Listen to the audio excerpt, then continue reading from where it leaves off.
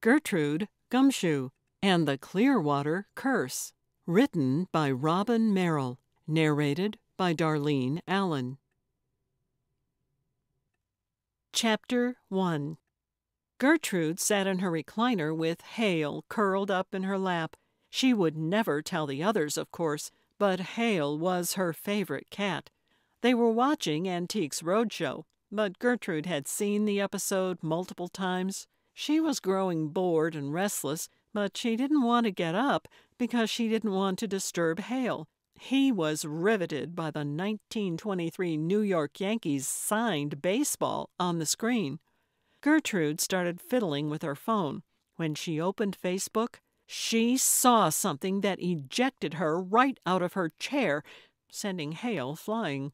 She headed for the door, grabbing her walker almost as an afterthought as she fled. Mere seconds later, she was pounding on Calvin's door. She opened it just as he said, "Come in." "You won't believe it," Gertrude said, breathless. "What?" Calvin said, without looking up from the television.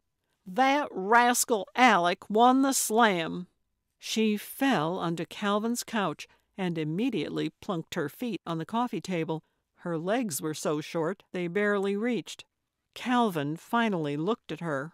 "What? What slam?" "The finals. He won the final slam. He gets to go to nationals." "Oh." Calvin paused. Then he said, "So," and returned his attention to the screen. "So?" Gertrude screeched. "So that's embarrassing." "To whom?" "To me, to the entire state of Maine. That's who we're sending to represent us." "Oh, Gert, he's not that bad. Besides, all the other poets are either dead or locked up in jail. What did you expect?" Gertrude folded her short arms across her chest. "I should have stuck with it. I could have beaten Alec." She spoke his name as if it tasted bad on her tongue. Calvin shook his head slightly, still looking at the television. "I'll admit you were better at that poetry slamming than I thought you'd be, but I don't think you could have beaten Alec, and you need to let that go." "Let what go?" "Your dislike for that kid. You didn't like his hair, so you assumed he was a murderer, but he was just a kid with bad hair." "I don't judge people based on their hair, Calvin. I judged him because he was a bad apple, a nasty, nasty, rotten apple." She took a deep breath and looked around Calvin's trailer. "We need a case. I'm bored." "Don't you have any collections to alphabetize?" he said with sarcasm. "No, I'm all caught up. Do you want to go lawn sailing?" "On a Tuesday? No one has lawn sales on Tuesdays, except those criminals who keep their junk on the lawns every day." "Why are those people criminals?" "Because they're trying to run a business from their yard without buying a business license. Then we have to stare at their junk every time we drive by.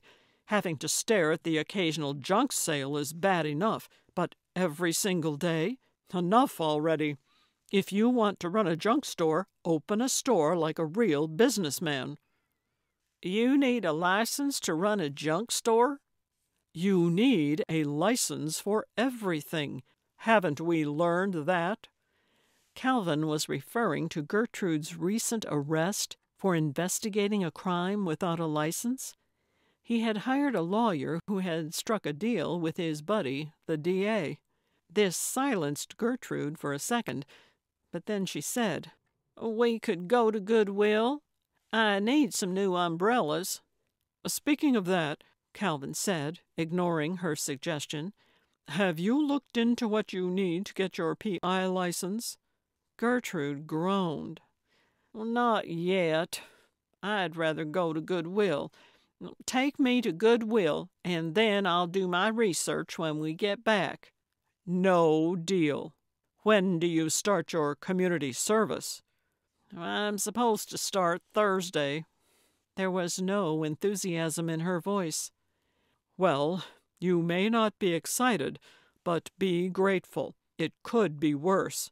Community service is a lot more fun than jail time." "I am grateful, Calvin. I really am." Calvin looked at her, his eyes wide.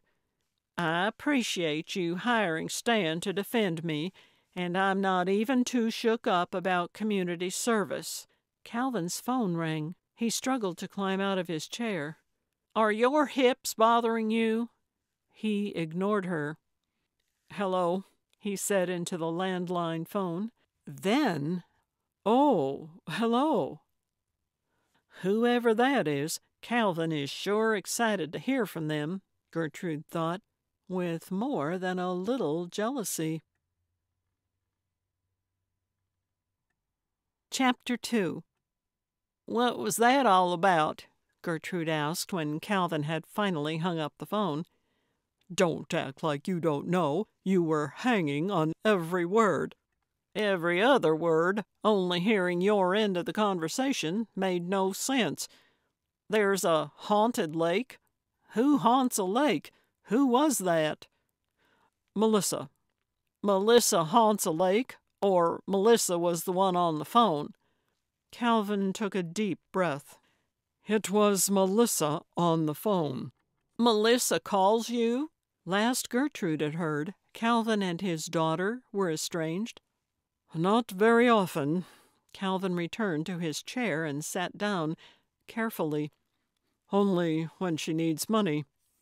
"I didn't hear her mention money." "She didn't, not directly. She probably would if she got desperate enough, but I won't make her come right out and ask. She was just telling me that she lost one of her cleaning jobs, so now I know she's in need." He reclined his chair with a wince. "Calvin, what is wrong with your hips?" He didn't look at her. "Just a little stiff is all. She was cleaning some joint on Clearwater Lake, the Happy Trout or some foolish thing. Now the guy's going to sell, and so he let her go." "Can't she clean for the new owners?" "I don't know, Gertrude." "So what was all that business about a ghost?" Calvin rolled his eyes. "Melissa has always had a wild imagination." Gertrude waited for him to say more. He didn't. "Well, what did Melissa's wild imagination say about a ghost?" "She said she wasn't too upset about losing the job because the lake is haunted." He barked out a derisive laugh. "How can a lake be haunted?" "How should I know?" Gertrude chewed on her lip, thinking. "We should go investigate." He laughed again. "There's nothing to investigate, Gertrude. It's just an old story." "Old story? I've never heard it." "Yeah, well, you don't get out much." "That's not true." She was genuinely offended. He looked at her, his eyes softening. "You're right. I'm sorry. I suppose you do get out quite a bit these days, but we still don't need to go investigate a lake." "Let's just go pay a visit to the Happy Shark place." Calvin laughed. "Happy Trout. She said it's a combination store, inn, and marina. Not sure what we'd do there, unless you want to rent a boat." Gertrude pulled herself off the couch. "If you don't take me, I'll find someone who will." Calvin looked at her, seeming to weigh his options. Finally, he reached for his remote and turned the television off. "Just let me get my feet dressed." "I'll wait outside." She headed out to the truck, but when she pulled on the door handle, nothing happened. So Calvin found her still standing beside the truck. "Why do you lock your vehicle in Mattahooptock?" "I never used to until I started hanging around with you," Calvin said. "I'm afraid you might attract a criminal element." He pressed a button on his fob, and the door clicked. Gertrude stowed her walker in the back seat. and then climbed into the front. "Not true. If anything, I repel the criminal element. I'd like to think they know to stay away from me by now." Calvin laughed, and it made him sound younger. "Maybe." As soon as Calvin started the truck, Gertrude reached down and turned on the seat warmer, even though it was 80 degrees out. Calvin rolled his eyes. "I'll never understand how you can stand that." "Feels good on my fanny," she said, and rolled her window down. He used the controls on his door to roll it back up. "Don't need the window down. We have air conditioning." She pressed the button again. Her window started to descend, but he overrode it from his side. "I like fresh air," she said. "And I like to not throw gas money out the window." "Fine," she said, crossing her arms with a harumph. "So how far away is this silly shark?" "Happy trout. And probably about 40 minutes. I don't know for sure. I don't go that way very often. It's sort of out in the middle of nowhere, and on the way to nowhere. Not really close to any town. Probably how they stay afloat, selling milk to summer folk suckers for $8 a gallon." "So what do we know about this haunting?" "Only what Melissa told me, which wasn't much. Apparently there's this local legend that the lake is haunted by the ghost of some girl who died there years ago, and apparently recently some of the summer folk have heard some screaming at night, or some foolishness. I'm not putting much stock in it." "What do you have against summer folk?" "They're not real Mainers. They just come up in the summer and clog our roads and crowd our beaches. It's one thing to do this on Old Orchard Beach, but they've spread inland too. I don't know where they all come from, honestly. Massachusetts, I guess." Gertrude only partially heard these last few words. She was asleep. Chapter 3. The happy trout didn't look very happy. It was an enormous, sprawling building sandwiched between the road and the lake, making Gertrude wonder why they'd ever built a road so close to the water. Calvin couldn't find a place to park and started grumbling about summer folk again. A monstrous three-dimensional wooden trout hung over the doorway to the happy trout. It had probably once been colorful, but the sun had faded its yellow speckles to a dull beige, and part of its tail had been chipped off. The building itself looked worn and weathered, but it was still a lively place. As Calvin and Gertrude approached, a group of barefoot children spilled out the front door with ice cream cones. "They're going to get plantar warts," Calvin grumbled. As they passed under the wooden trout, Gertrude gazed up at it nervously. "That thing is going to fall on someone and crush their noggin." Gertrude blinked rapidly as her eyes adjusted to the dim indoor lighting. They were looking at what appeared to be a small country store with mostly bare shelves. A woman was scurrying behind the counter, over which hung a fairly extensive menu that stretched from fried clams to banana splits. Calvin stepped up as though he'd been there 1,000 times. "Be right with you," the woman said cheerily. "No hurry," Calvin said with equal cheer. "Why the sudden mood swing?" Gertrude asked, stepping up beside him. "Because they have dynamites." "What?" "You know, dynamites. It's on special." He pointed to a paper plate that hung on the wall. Someone had written on it in black marker, "Homemade dynamites, $5.99. "What's a dynamite?" He looked at her. "You can't be serious." The woman stepped up to the counter. "What can I get for you today?" "What's your name?" Gertrude asked. "Isabel." "Hi, Isabel," Gertrude said. "Tell us about this haunting." "Never mind that," Calvin snapped. He looked at Isabel. "Sorry about my friend. She's a nut. We'd like 2 dynamite specials, please. I don't want a dynamite. Yes, you do, Calvin said, handing a 20 over the counter to Isabel. If you'd like to pick a drink out of the cooler, Isabel said. We'll just have tap water, Calvin said. I don't want tap water. Then you can buy your own drink, Calvin said, and pushed his 20 closer to Isabel. She took it, her eyes flitting between the 2 faces before her. A yellow lab came around the counter and sat, curling her tail around her legs. She looked up at Calvin. "You have a dog in here?" Calvin cried. "That's Molly. She's a local celebrity." Isabel handed him his change with a smile. "That'll be right up for you." Calvin glared at the dog. "That's so unsanitary," he mumbled, wandering toward a display of baked goods.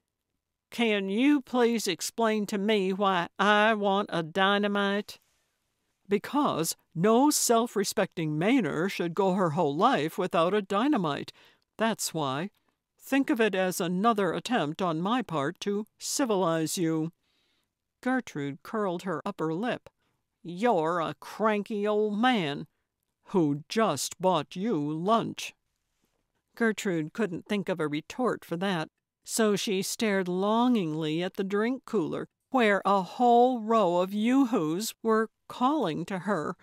She knew she could dig through her walker pouch for some spare change, but she didn't think she had enough, and didn't want to get her hopes up. "Dynamites!" Isabel called enthusiastically, and Calvin and Gertrude headed back to the counter. "Thank you," Calvin said, taking one of the cardboard dishes from the counter. "Forks and napkins are right there," Isabel said, pointing. Then she looked at Gertrude. "Why, were you asking about the curse?" "The curse?" "Yeah, you said the haunting." "Oh, I didn't know it was a curse." Calvin set his lunch back down on the counter. Isabel leaned over the counter. "Yeah, the story goes that Talia Bachman cursed the lake when she was drowning in it." She leaned even closer and lowered her voice. "She was the owner's daughter." Gertrude leaned closer to Isabel and whispered loudly, "Someone owns the lake?" Isabel stood up quickly, re-establishing the buffer between customer and customer service. "No, the Happy Trout, the owner of this place." "Oh," Gertrude said, a little disappointed. "Where is this Happy Shark owner, anyway?" Isabel furrowed her brow in confusion, but then apparently decided not to bother with a correction, and looked toward the back, where a set of large double doors opened onto an expansive deck. "Last I knew, he was out with the boats, but I'm not sure if he still is. I wouldn't say anything to him about it, though." "Oh, I wouldn't," Gertrude lied. "So, this ghost, anybody seen her lately?" "Seen? No, but we've heard her. Scared the heck out of me the other night, screaming, but it sounded far away, like it was coming from the middle of the lake. Others have heard it, too. 2 of the cottages beside us have sold their properties in the last month. Those people say it was just a coincidence, that their sales have nothing to do with the curse, but no one believes them." "What 2 cottages?" Calvin asked. She pointed to the wall to her right. "The one right next to us. That was owned by some rich people from Massachusetts." Calvin grunted self-righteously. "And then the next one is still owned by a local. Carlotta's been there for 100 years. "Carlotta?" Calvin interrupted, his voice a higher pitch than usual. "Yes, Carlotta. And then the next cottage, also owned by people from away, they sold too. So it's just us and Carlotta left here in this place along the road. But now we're going to sell too." She didn't sound too upset about this impending job loss. "What's Carlotta's last name?" Calvin asked. "I don't know," Isabel said. "Why do we care?" asked Gertrude. "I knew a Carlotta once," Calvin said, whimsically. Gertrude scowled at him. Then she looked at Isabel. So, who's buying all these properties? Some outfit from out of state. Vacation Land Development. Chapter 4. I told you Vacation Land Development was suspicious, Gertrude exclaimed.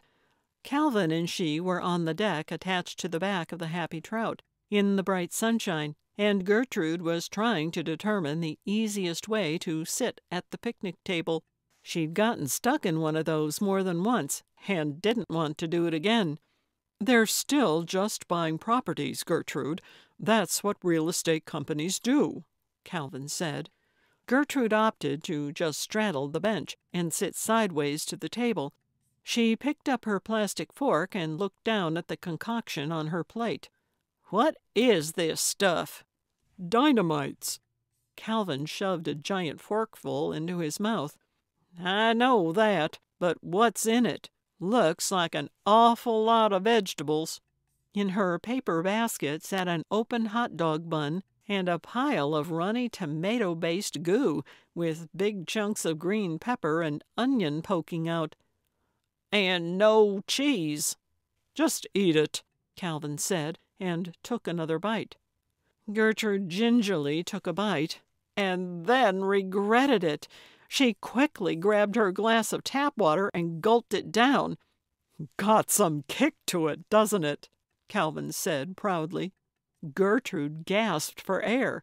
It tastes like fire, she said, her voice raspy and her eyes watering.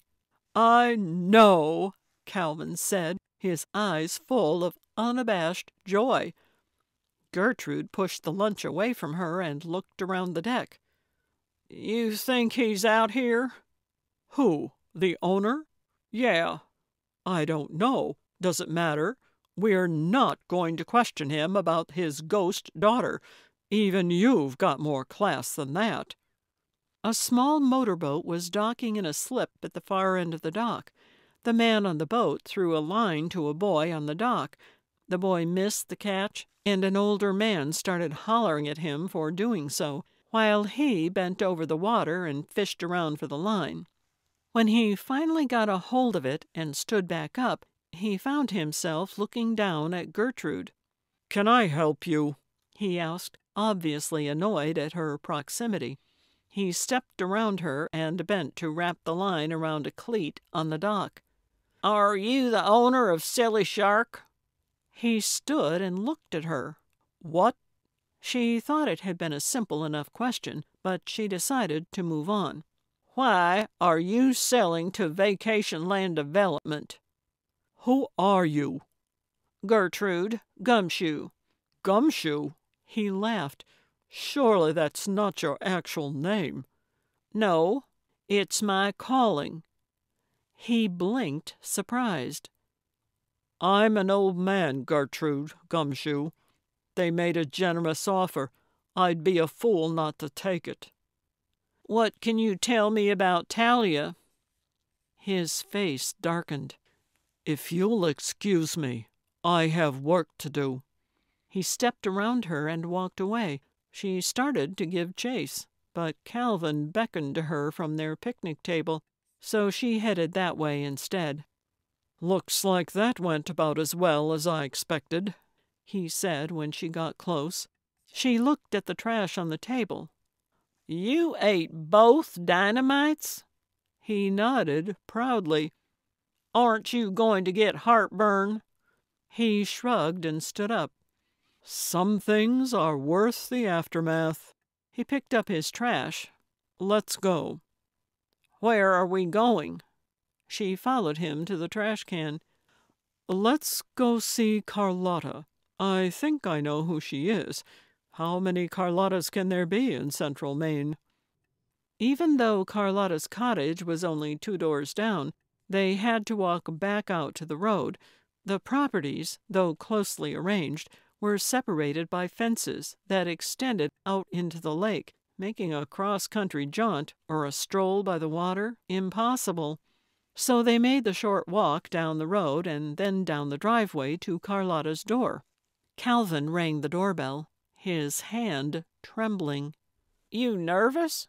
Or are the dynamites giving you a case of the shakes?" Calvin ignored her. The door opened. "Carlotta?" Calvin's voice was full of hopeful wonder. The woman hesitated, squinting at the man at the door. "Calvin, is that you?" Her face blossomed into a wide smile. "Calvin!" She flung the door open and threw an arm around his shoulder. Gertrude felt something akin to rage rise up in her. It seemed to come from the tips of her toes, and when Carlotta planted a kiss on Calvin's cheek, she thought it might explode out the top of her head. "I'm Gertrude," she said, trying to step between them. There wasn't enough room, of course, and this just made for an awkward collision between her walker and the open metal screen door. "Yes," Calvin said, seeming to come back to himself. "Carlotta, this is my good friend, Gertrude. Gertrude, this is my old friend, Carlotta." "You watch who you're calling old there, Buster," Carlotta said, her voice full of charm and grace. Gertrude couldn't stand the sound of it. "We're here on business." "Business," Carlotta said, as if Gertrude said they were there to deliver cotton candy. "Well, then, come right in." She opened the door wider and stepped back to make room for them. "Can I get you some iced tea?" "Do you have Crystal Light?" Gertrude asked, walking through the doorway and into the cottage, which looked like a murder she wrote set. "I do," Carlotta said, her voice dripping with a graciousness that was driving Gertrude crazy. "Would you like lemon or grapefruit?" "I'll take tea," Gertrude said through gritted teeth. Calvin gave her a dirty look, but Carlotta didn't even seem to notice. "Sugar and lemon?" Afraid of further angering Calvin, Gertrude just said, "Sure." "Have a seat in the living room," Carlotta said. "I'll go get the tea." Gertrude followed Calvin into a living room that featured a giant bay window that looked out on the lake. Calvin's breath caught. "This is beautiful." Gertrude had never wanted to leave anywhere so badly in her life. "It's all right, if you like this sort of thing." She sat down and looked around the room for something to criticize. Carlotta joined them with a tray of iced tea, which she gracefully set down on a polished coffee table. Gertrude was overcome with a desire to catch this woman in a crime. Carlotta handed Gertrude a glass of tea with a smile. Gertrude accepted the glass without one. She took a sip. It was delicious. Even the iced tea was perfect. "So," she said as Carlotta settled into a chair, "how do you and Calvin know each other?" "We went to school together," Carlotta cooed. "Calvin here was a big basketball star. I was a cheerleader." Calvin blushed. Gertrude thought she was going to be sick. "And have you seen each other since?" Carlotta looked sad. "I don't think so. Have we, Calvin? Maybe a few times after graduation, but not for years and years. You know, people go their separate ways, get married, spend decades chasing their children around. Are you still in Mattahoopta, Calvin?" He nodded. "I sold the house, though, and bought a trailer. Wanted to make sure I had the finances for a nice, long, peaceful retirement." "Oh, how lovely for you." Gertrude rubbed her temple, where a dull throb had taken root. Carlotta looked around her cottage. "This place is more than I can afford, really, but I just can't give it up. I have 16 grandchildren." She paused to allow for reaction. Gertrude didn't give one. 16? Calvin cried. Holy smokes! Carlotta tittered. I made babies who love to make babies. I had 5 children. They don't all live around here, but they all come back in the summer. The kids just love this place, so I just can't see leaving. I'll stay here till they take me out on a stretcher." She gazed out the window and then added, "My Fred passed on 5 years ago now." There was an awkward silence. "My wife died 10 years ago," Calvin said quietly. "I'm so sorry," Carlotta said softly. Then she slapped her lap with both hands. "But enough sadness. What business brings you here today?" "We're investigating the curse," Gertrude said, too loudly. So glad that the conversation had moved on. "The Clearwater curse?" Carlotta raised her eyebrows. "Why on earth are you looking into that?" "We heard people had heard screaming." "Oh, that's just foolishness. I've lived here forever, and I've never heard anything." She looked out the window. "Psst," Gertrude whispered. Carlotta's head snapped around to look at her. "What?" Gertrude was disappointed. "I was just testing your hearing." For the first time Carlotta looked offended. "My hearing is sharp as a tack." "Did you live here when the Bachman girl died?" Calvin asked. "Oh, yes, that poor dear." Carlotta smoothed out her perfectly ironed slacks. "No one really knows what happened. She just vanished. Eli, that's her father, the owner of the Happy Trout, he found her canoe upside down in the lake, and her flip-flops floating nearby like they'd been in the boat, or even on her feet, but she'd just vanished." Gertrude scowled. "They never found the body?" Carlotta shook her head. "They weren't too anxious to look, if I remember clearly. Talia was kind of a troublemaker, and so when she went missing, the police said she'd probably just taken off. They certainly didn't dive into the lake looking for her, but Eli was certain that she'd drowned." Gertrude thoughtfully analyzed what she'd just heard. "But if they never found the body, we don't even know if she's really dead." Carlotta looked at her as if she were dense. "I can't imagine where she's been all these years. No use having false hope. I'm sure she's with the angels." Gertrude rolled her eyes. "What do you mean she was a troublemaker?" "Oh, you know, just how some teenagers act out. She fell in with the wrong crowd, had a boyfriend with tattoos, kept stealing from her father's store, but nothing serious. I do think she liked the wine, but she wasn't a criminal or anything." Gertrude was fascinated. "So where does the story of the curse come from?" Carlotta waved a hand. "Foolishness, really. In the years that followed, teenagers would dare each other to take a boat out at night, said Tally was haunting the lake, but I don't remember hearing about any screaming until lately." "That's bizarre," Calvin said, rubbing his chin.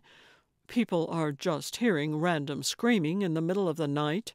How do we know some real live woman isn't being assaulted and is shouting for help?" "They say the screams come from the water. People all around the shore can hear it. So if people on both sides of the lake say the sound comes from the middle of the lake, it probably does." "But isn't that impossible?" Calvin said. Carlotta shrugged. "Like I said, I don't pay much attention." "What do you know about vacation land development?" Gertrude asked. Vacation Land Development is an obnoxious company that is trying to buy the whole lake." Carlotta's perpetual pleasantness was replaced with wrath at the mere thought of Vacation Land. "Have they tried to buy your property?" Calvin asked. "Over and over," Carlotta said. "It's bordering on harassment. I've told them again and again I won't sell, no matter what they offer, but they just don't stop. Their current offer is obscene." Gertrude wanted to ask what the current offer was, but Calvin spoke before she could. "If Vacation Land is buying properties on either side of you, then it would make sense they would really want yours." Carlotta pursed her lips. "Well, too bad. They can't have it. They want to turn this whole stretch into a resort, going to level it and start over. Well, they're not going to level my home. Eli was the last to fall. I don't know what finally made him agree to sell. They probably gave him a huge offer, too. But I still can't believe he's going to let them have what he spent his whole life building. Can you imagine tearing down the happy trout?" She looked horrified. "He said he wanted to retire," Gertrude said. "I suppose that's possible, but still, he's a stubborn old man. I didn't think he'd sell." Gertrude looked to Calvin. "I think we should go back and talk to him." "No," Calvin said. "About what?" Carlotta said. "About the haunting," Gertrude said, annoyed that she had to explain something so obvious. "Oh, don't do that to him," Carlotta said. "There is no haunting, and he's been through enough. He was a miserable man before his daughter died, but since then he's hardly even been human." "What?" Gertrude said. "Why was he miserable before?" "He has just always been a generally unhappy fellow. His wife died a few years before Tally did. He was very old-fashioned, conservative, and strict. But the tougher he got with Tally, the more she acted out. She was his whole world, and she couldn't stand him." Chapter 5. As soon as Gertrude got home, she called Andrea. "We've got a case. Come pick me up." "What about Calvin?" "What about him? I need to question someone. He doesn't want to, so I'm taking you as my assistant instead." "Okay." Andrea sounded beyond excited. "I'll be there in a jiffy." Despite Andrea's promise of speed, Gertrude could barely stand the wait. She stood there staring out the window, waiting for Andrea to pull up, but that drove her nuts. So she went outside to sit on her steps and wait. But then that wasn't good enough, so she walked down the street and waited on the edge of the road. Finally, Andrea pulled alongside her, rolling her window down as her Subaru came to a stop. "I told you I'd come get you. Why are you hitchhiking?" Gertrude giggled. "I'm not hitchhiking, you nut." She shoved her walker in the back and then fell into the front seat, still smiling. She liked the idea that Andrea thought she was wild enough to hitchhike. "So, what's the case?" "We're going after Vacation Land Development." Andrea groaned. "Not again." "No, this time they're really up to something. So, a long time ago, a girl by the name of Tally disappeared. Everybody thinks she drowned in the lake. I'm not so sure." "What? What does that mean?" "They never found a body. Anyway, apparently she cursed the lake or something before she died." "You just said she didn't die." "Will you stop interrupting? I don't give a hoot about some stupid curse. Here's what I know. A girl's missing, and a shady real estate company is involved." Andrea laughed. "You can't think Vacation Land had something to do with something that happened years ago." I don't know yet. That's what I'm going to find out." "And why didn't Calvin want to go this time?" "Because we're going to talk to Talia's father again, and Calvin doesn't think that's appropriate." She said the last word as if it tasted sour. "Of course it's not appropriate. Why do I always have to go with you when you interrogate the grieving parents?" As they argued, Gertrude gave Andrea directions, and soon they were lost. Andrea pulled over to the side of the road that had suddenly turned to dirt.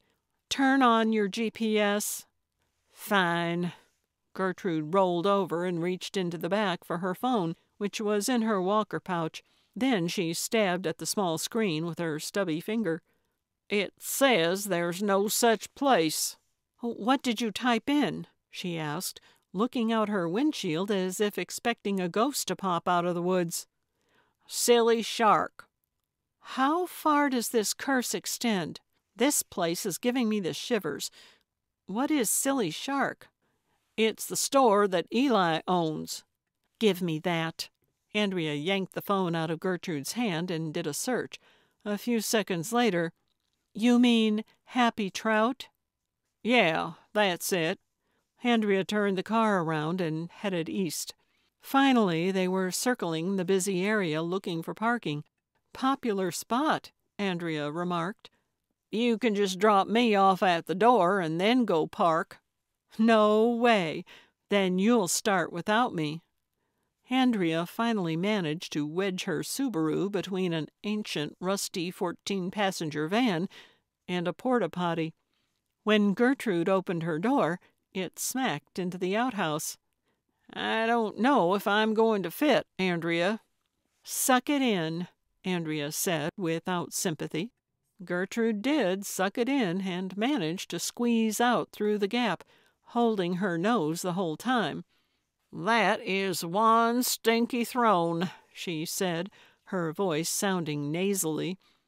"Stop your complaining. We've got a long walk ahead of us." She was already 50 feet ahead of Gertrude. "I'm not the one who parked in the boondocks," Gertrude cried, hurrying to catch up. Gertrude glanced up at the trout as they entered, surprised it was still hanging on. Eli was behind the counter now. Isabel was nowhere in sight. Eli's face did not exactly light up at the sight of Gertrude. She hurried to the counter before he could get away. "Just a few more questions for you. When did your daughter disappear?" Eli leaned on the counter with his elbows locked.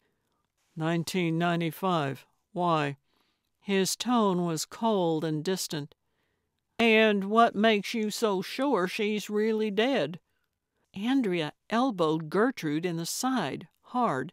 It hurt, but Gertrude tried to ignore both the pain and her assistant. "A father knows these things." "Can you tell us what happened exactly?" "Why?" he repeated. "So that I'll stop asking," Gertrude said matter-of-factly. Eli appeared to consider this for a while. Then he said, "There isn't much to tell. I couldn't find her one summer morning, and then I found the canoe later that day. She used to go out on the water sometimes at night, drink beer with her boyfriend. I figured that's what happened." "Who was her boyfriend?" "A good-for-nothing thug by the name of Tyson Ross." "Did the police question him?" "The police didn't question anyone. They didn't care about Tally, said she probably ran off, said there was no sign of foul play." "But you don't believe that." "She wouldn't have run off without Tyson, and he was around for days after, moping about, looking for her. I finally had to tell him to get lost, which is what I'm about to tell you. No need digging up all this pain. It was years ago." He turned and walked away. Gertrude scanned her brain, but she couldn't think of anything else to ask him. She looked at Andrea. "Is that it?" Andrea asked. Gertrude shrugged. "I guess so." We drove all the way out here for that?" "I was hoping he'd say more." Gertrude headed toward the door. "Oh, sure," Andrea followed.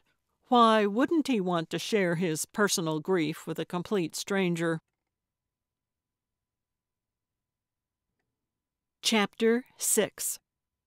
Andrea dropped Gertrude off in front of her door, but Gertrude went straight to Calvin's trailer. She pounded on the door and then let herself in. "I need your computer," she said as she walked by him. He was sitting in his recliner watching television and eating what looked like meatloaf, carrots, and cranberry sauce out of a tray. He wiped his mouth with a paper towel. "I think I need to return to the habit of keeping that door locked." "Why is it unlocked?" "I thought you'd be over, didn't want to have to get up, but I also thought you'd wait until I invited you in, not just charge in like a bull in a china shop." She sat down at the computer. "Don't worry, you won't even know I'm here.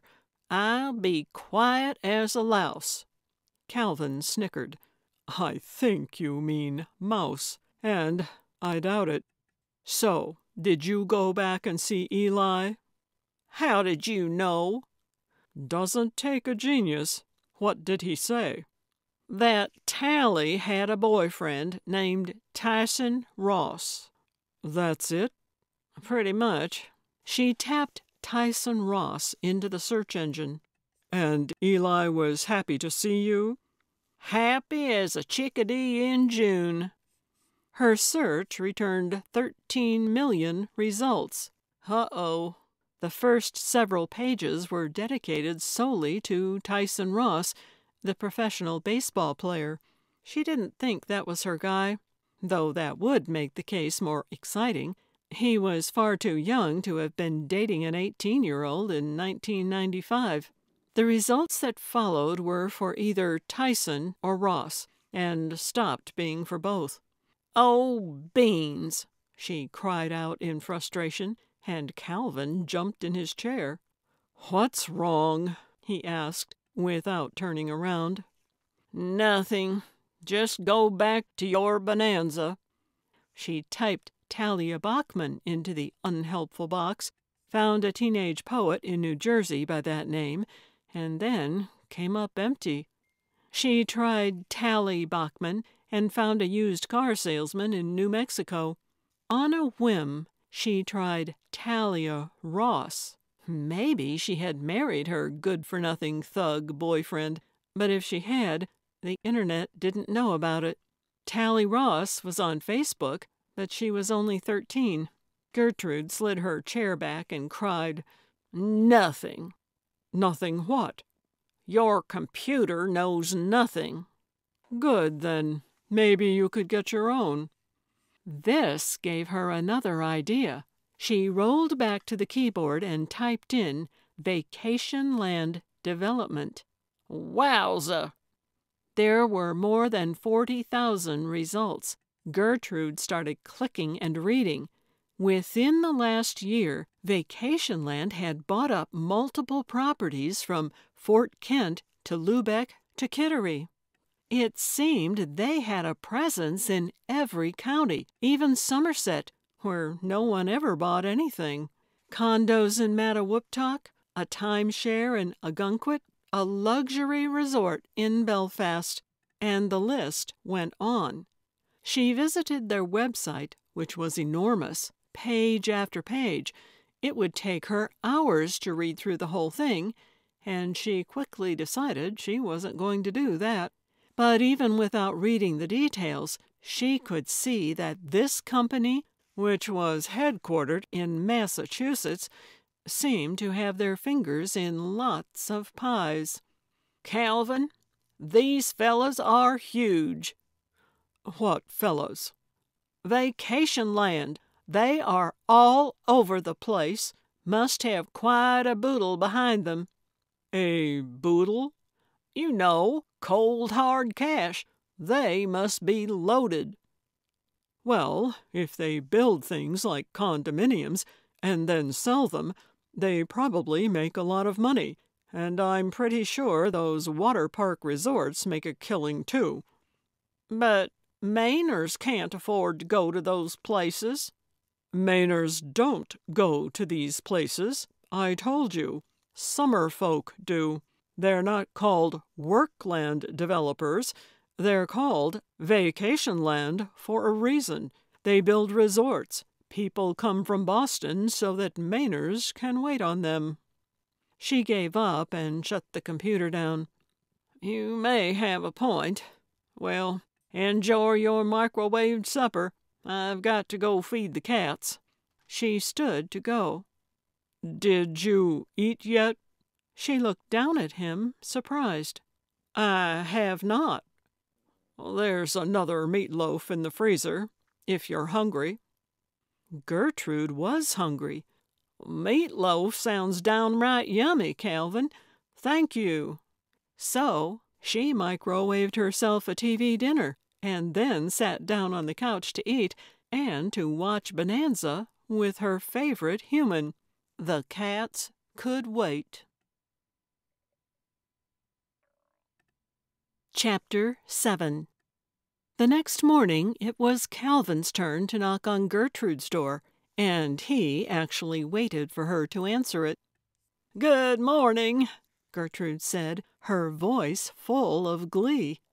"Carlotta just called me." "Oh," Gertrude said, with no glee at all. "Come on in." "Don't be grouchy. I think you'll like this." He stepped inside and shut the door behind him. "I mean, it's not exactly good news, but it's still news you'll like. She heard something last night." "The screaming?" "No, she heard singing outside her window. She is terrified. I told her we'd be right over." "Is she going to call the police? I don't want to run into my good buddy, Deputy Hale." "She said she didn't want to call the police. She's worried they'll think she's crazy. She thinks she might be crazy. I can guarantee she's not. So hurry up, get dressed." Gertrude looked down at her housecoat and, realizing that she wasn't dressed yet, was slightly embarrassed. She cleared her throat. "Be right back." She rushed to get dressed and ended up putting on mismatched socks. One reached all the way to her knee and the other only her ankle. But she didn't want to take the time to change them. She didn't think Calvin would notice. They pulled into Carlotta's driveway 45 minutes later. Calvin knocked on the door. A little too enthusiastically, Gertrude thought. Carlotta answered within seconds and held the door open for them. She looked as though she hadn't slept in weeks. As Gertrude walked by her and into the quaint cottage, she noticed Carlotta staring at her socks. Gertrude pursed her lips and glared at the woman, but Carlotta didn't seem to notice. "Come right in," she cooed. "I'm so glad you're here. Would you like coffee? I just made a fresh pot." "Cream and extra sugar," Gertrude said, and went into the living room. She plopped down on the sofa and then realized Calvin hadn't followed her. He had followed Carlotta into the kitchen. Gertrude started to sulk. She didn't thank Carlotta when she handed her a steaming cup of fresh coffee. She took a sip, and it had the perfect amount of sugar. She didn't want it to, but this cheered her up a bit. "So, tell me about this singing," Gertrude said. What color was in Carlotta's cheeks faded. "Oh, it was just dreadful. I was sound asleep in bed, and it woke me up. It sounded as though it was coming from just outside my bedroom window. Now, how would the ghost know which window to sing through? That just spooks me." "There is no ghost," Gertrude said. "Continue." "Well, I didn't dare get up to look out the window. I just pulled the covers over my head and waited for it to stop, which it did for a while. Then, just as I was starting to think it was all a dream, it started up again. I thought about calling the police, but what if it really was a ghost? They would think I was mad. "What song?" Gertrude asked. What? Carlotta appeared flustered. "You said the prankster was singing. What song was she singing?" Oh, Carlotta put a hand to her chest. It didn't make any sense. I could only hear bits and pieces. Something about Romeo bleeding. Who says such a thing? Gertrude waited for her to continue. "That's it? That's all you heard?" No, there was more.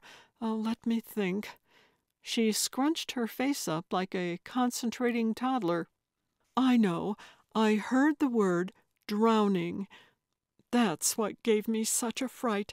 And there was also something about paying the price. And she kept saying the word always. Always? Yes. I couldn't help but think she was saying she would always haunt me. "I'm sure that's not what she was saying," Calvin said. "Hang on. Let me get my jitterbug." Gertrude pawed through her walker pouch for herself.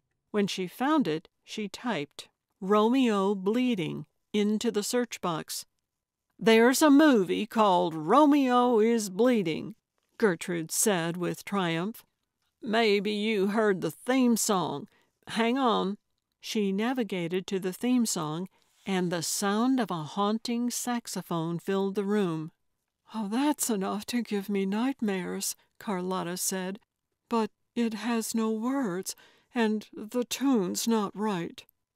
"Well, I didn't know it was going to be a saxophone solo. Excuse me." She stabbed at the screen again. "There's also a documentary by that name. Oh, it's about a poet. I don't know if you know this, Carlotta, but I'm quite a poet myself."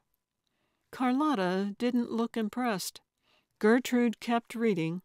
"There's a soundtrack for this one, too, but it looks like none of the songs are about Romeo. What else did you hear again?" "Drowning," Carlotta said in a tone that suggested she herself was drowning. "That's a little broad," Gertrude said. "Sorry, I didn't take notes while I was under the blankets hiding for my life." "Well, you should have." "Ladies," Calvin said, "I don't think it matters what song it was. Gertrude, why don't you go look outside the window for footprints?" This suggestion annoyed Gertrude for many reasons. First of all, she was the gumshoe. She was the one supposed to be issuing orders. Second, why didn't she think of that? Third, she knew Calvin just wanted to be alone with his little rig. "Why don't you come with me, Calvin?" Calvin looked at her. His eyes narrowed. "Sure, let's go." The sun was brilliant, its rays bouncing off the water, and they could hear the joyful screams of children swimming off the docks behind happy trout. "Almost makes you want to go for a dip," Calvin said. "No, thanks," Gertrude mumbled. They turned a corner. "There it is." She pointed to the window. "What lovely marigolds!" Calvin exclaimed. "If you're into that sort of thing." Gertrude looked down at the bed of flowers that ran along the side of Carlotta's house. "Calvin, look!" Most of the marigolds beneath Carlotta's bedroom window had been trampled on. A few were even broken off. "Not a very graceful ghost," Calvin said. "Nor a smart one. If you're going to fake being a ghost, tread lightly. It looks like the nincompoop got down on all fours here." She squatted down to take a look. Oh, my Lanta! There's actually a handprint here. The soil showed distinct impressions of 5 fingertips. This is no ghost, Calvin. I can see that. Calvin stood up. But it almost makes it more disturbing. What kind of human being does such a thing? Gertrude stood too. I don't know, but I'm going to catch the son of a gun. Calvin chuckled. You actually look angry. I am angry. I don't appreciate it when some goon terrorizes an old lady. Calvin's eyes widened. I've never heard you call anyone old before. Oh, Carlotta is old, all right, she said, heading back around the corner of the house. Much older than myself. Chapter 8. Calvin and Gertrude decided to spend the night at Carlotta's. They would take turns standing watch and explain to Carlotta that they had lots of experience with this sort of thing. Carlotta didn't seem convinced, but she did seem delighted to have someone to cook for, and prepared them a giant meal: pineapple glazed ham, rosemary potatoes, fresh green beans from her garden, and chocolate tart for dessert. She asked Gertrude if she would like to help, and Gertrude told her that she was too busy. Then she sat down in the living room and watched television. She nodded off and woke up when Carlotta invited her to the dining room table. Gertrude was exceedingly uncomfortable in her present circumstances. She looked up and down the table. Must be nice to have time for all this cooking. Carlotta either wasn't offended or hid it well. Oh, I love to cook. It seems that all my grandkids eat these days is microwave junk. So when they come over here, I like to make sure they get a nice big old-fashioned meal. It looks lovely, Calvin said, spooning some potatoes onto his plate. Gertrude didn't want to admit it, but the food was delicious. She didn't think she'd ever had pineapple glazed ham before, at least not that she knew of, and she ate until she couldn't possibly eat any more. You'd better take the first shift, Calvin. I need a nap. You just had one, Calvin said. That was before this feast.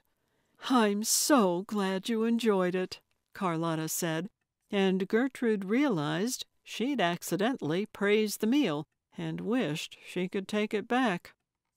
I'm wondering if we should call an exorcist, Carlotta said abruptly. Gertrude let out a cackle. An exorcist?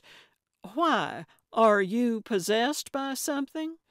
Of course not, Carlotta snapped, finally sounding offended. An exorcist can exorcise spirits from places, too, not just people.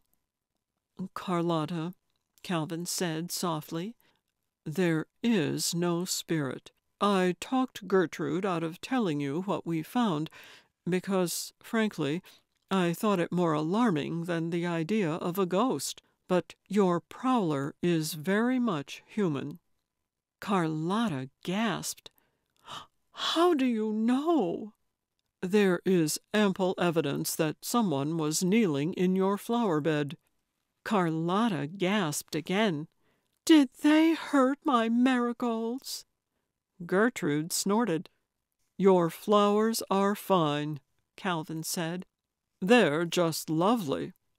Carlotta's expression softened into a smile that Gertrude found a bit creepy. Do you remember the first time you gave me flowers, Calvin? Gertrude thought she was going to be sick. I do, Calvin said, smiling. They were wildflowers. I picked them for you just before the spring formal. Carlotta tipped her head to one side and gazed at Calvin. Gertrude wanted to smack her. So, who do you know who would want to try to scare you to death? The smile faded. "No one. I'm just a kind old lady who minds my own business." See, she even calls herself old. "Maybe just some teenager trying to pull a prank, but I still don't know why they would pick me." Carlotta stood and started to clear away the plates. "I'll do the dishes," Calvin said. "You ladies go relax." Gertrude followed Carlotta into the living room, and they settled in to watch the evening news. By the time Calvin joined them, the television had moved on to Wheel of Fortune. "Kalamazoo and Saginaw!" Calvin cried out. Gertrude jumped. What language was that?" "Very impressive, Calvin," Carlotta said. "You always were a clever one." Gertrude sighed heavily. After the game show, they found a rerun of Matlock. Trying to show off, Gertrude picked a character at random within the first 5 minutes of the show. "He's the bad guy." Then she crossed her fingers for the rest of the episode. In the end, she was right, and Carlotta and Calvin praised her. "I should go to bed now," she announced, thinking she should quit while she was ahead. "You can have the guest room," Calvin said. "I'll take the first watch." Gertrude stood and then realized she was about to leave them alone together in the dark room, in the romantic blue glow of the television. She sat back down. "I'll take the first watch." Calvin looked surprised. "All right. Then I'm going to go try to catch some Z's. Good night, Carlotta." "Good night, Calvin." Her voice was syrupy. "Make sure you lock your window," he said. "I will." Carlotta watched him walk away and then said to Gertrude, "I guess I'll turn in too." "All right, then." Carlotta toddled off, leaving Gertrude alone with the next episode of Matlock. She was tempted to watch it, but she wanted to be able to hear what was going on outside, too. So she put the TV on mute with subtitles and then opened the living room windows just a crack. She settled back down on the couch and pulled a blanket up to her chin. Suddenly she missed her cats desperately. What kind of a woman doesn't have a single cat? She really didn't like Carlotta. She tried to guess the bad guy again, but got it wrong. No one has to know. Chapter 9. Shortly after midnight, just when Gertrude was fighting to stay awake, she heard it, screaming. It was so faint she could almost talk herself out of the fact that she had heard it. But then it came again. She leapt up and went to the window. She couldn't see anything. She shut the TV off and looked outside again, willing her eyes to adjust to the darkness. The moon lit up the lake, and lights glowed in houses across the water. But she didn't see any people or any supernatural beings. She heard it again. The hair on the back of her neck stood up. "There's no such thing as ghosts. There's no such thing as ghosts." She sensed a presence behind her and turned to look. Calvin stood only inches away. "Ah!" she screamed. "Ah!" he shouted back. "What are you doing?" she cried. "Why are you screaming in my face, you crazy old bat?" He held on to his chest with one hand and a chair with the other. "You're not supposed to sneak up on a woman in the dark, especially one who is standing ghost watch." "I didn't sneak up on you. It's not my fault you're hard of hearing." "I am not hard of hearing," Gertrude argued, taking care to enunciate every word. The scream came again. Calvin took a step closer to the window. "What on earth is that? It really sounds as though it's coming from the water." They stood where they were for another 15 minutes, but the screams stopped coming. "Well, I think I've done enough protecting for one night. You got the second half watch?" Calvin looked at his watch. "I only slept for 3 hours. The next watch is going to be 7 hours long?" "Fine. Wake me up in 3. Gertrude lay down on the couch. "Don't you want the guest room?" "No, I don't want to miss anything." Calvin sat in the recliner and turned the television back on, with volume. "How are you going to hear anything with that thing blaring?" Gertrude mumbled into the couch cushion. "Go to sleep." Gertrude went to sleep. Calvin tried to wake her up at 3, but she grumbled at him to leave her alone, rolled over, and went back to sleep. When she woke to morning sunlight, he was nowhere to be found. Carlotta was in the kitchen making breakfast. She stood, stretched, and made her way toward the smell of coffee.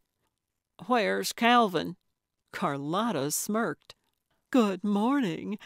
I just got up, and you two gumshoes were sound asleep.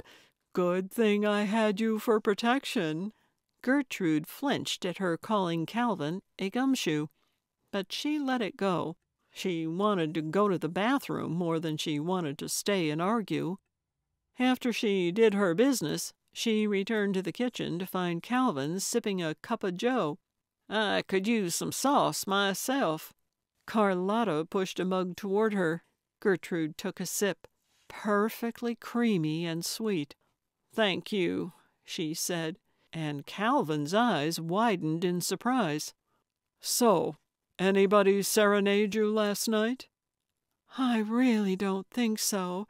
I didn't fall asleep till the wee hours of the morning, and then when I did manage to doze off, I'm pretty sure it was a light sleep." "I should probably go check the dirt outside your window again, just in case," Gertrude said.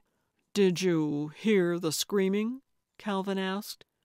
Carlotta raised a perfectly penciled brow.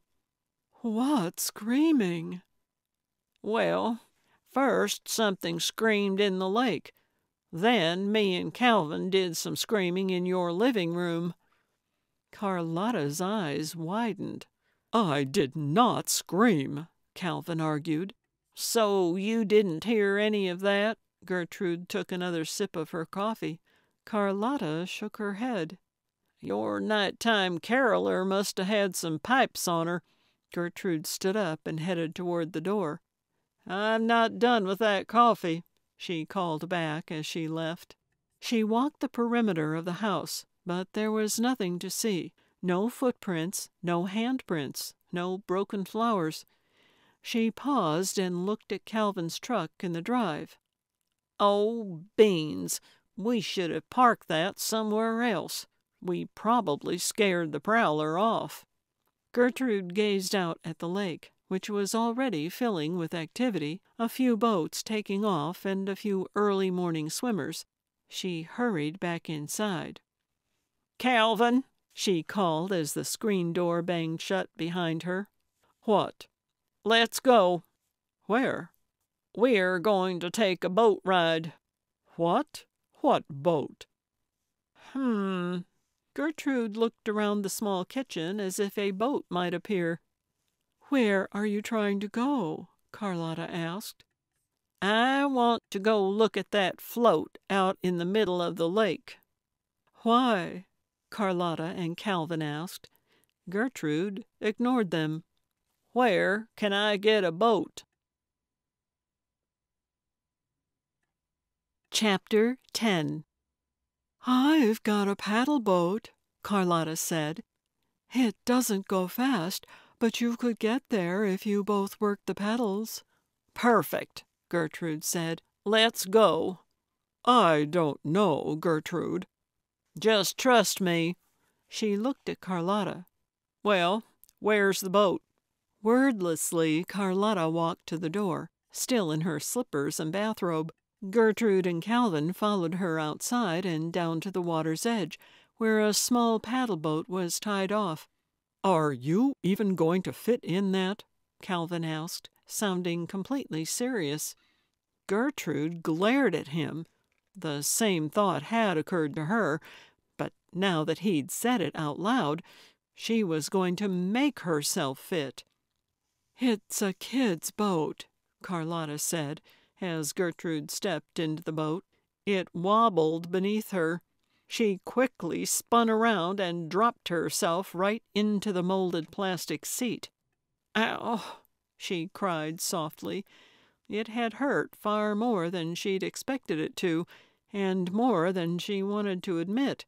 She had jammed her hips into the narrow space, and now she wondered if they would need a truckload of Crisco to get her back out. "All aboard!" she cried, in an attempt to disguise her pain. Calvin climbed in, more carefully and gracefully than she had. Carlotta shook her head, either in amusement or horror, and threw the line to Calvin. They were underway, sort of. Calvin began to move his pedals, and Gertrude was delighted to see they were just like bicycle pedals. She was worried this was going to be more complicated. They were growing closer to Carlotta. "Back, back, Calvin." "Well, you could pedal too, you know." She began to pedal, and then realized she was doing it wrong too, and reversed direction. Soon they were creeping away from the shore, and Calvin was starting to breathe heavily. "I need a break." Gertrude kept paddling, not wanting to admit that her legs were also growing tired. They began to spin in a lazy circle. "Stop," Calvin said. "No, we don't have all day. Soon the float will be covered in juvenile delinquents." Calvin snorted. "They're not delinquents, Gert. They're just kids." "Well, they should have a summer job." "Did you have a summer job when you were 12? Gertrude chose not to answer that. "All right, break's over. Let's go."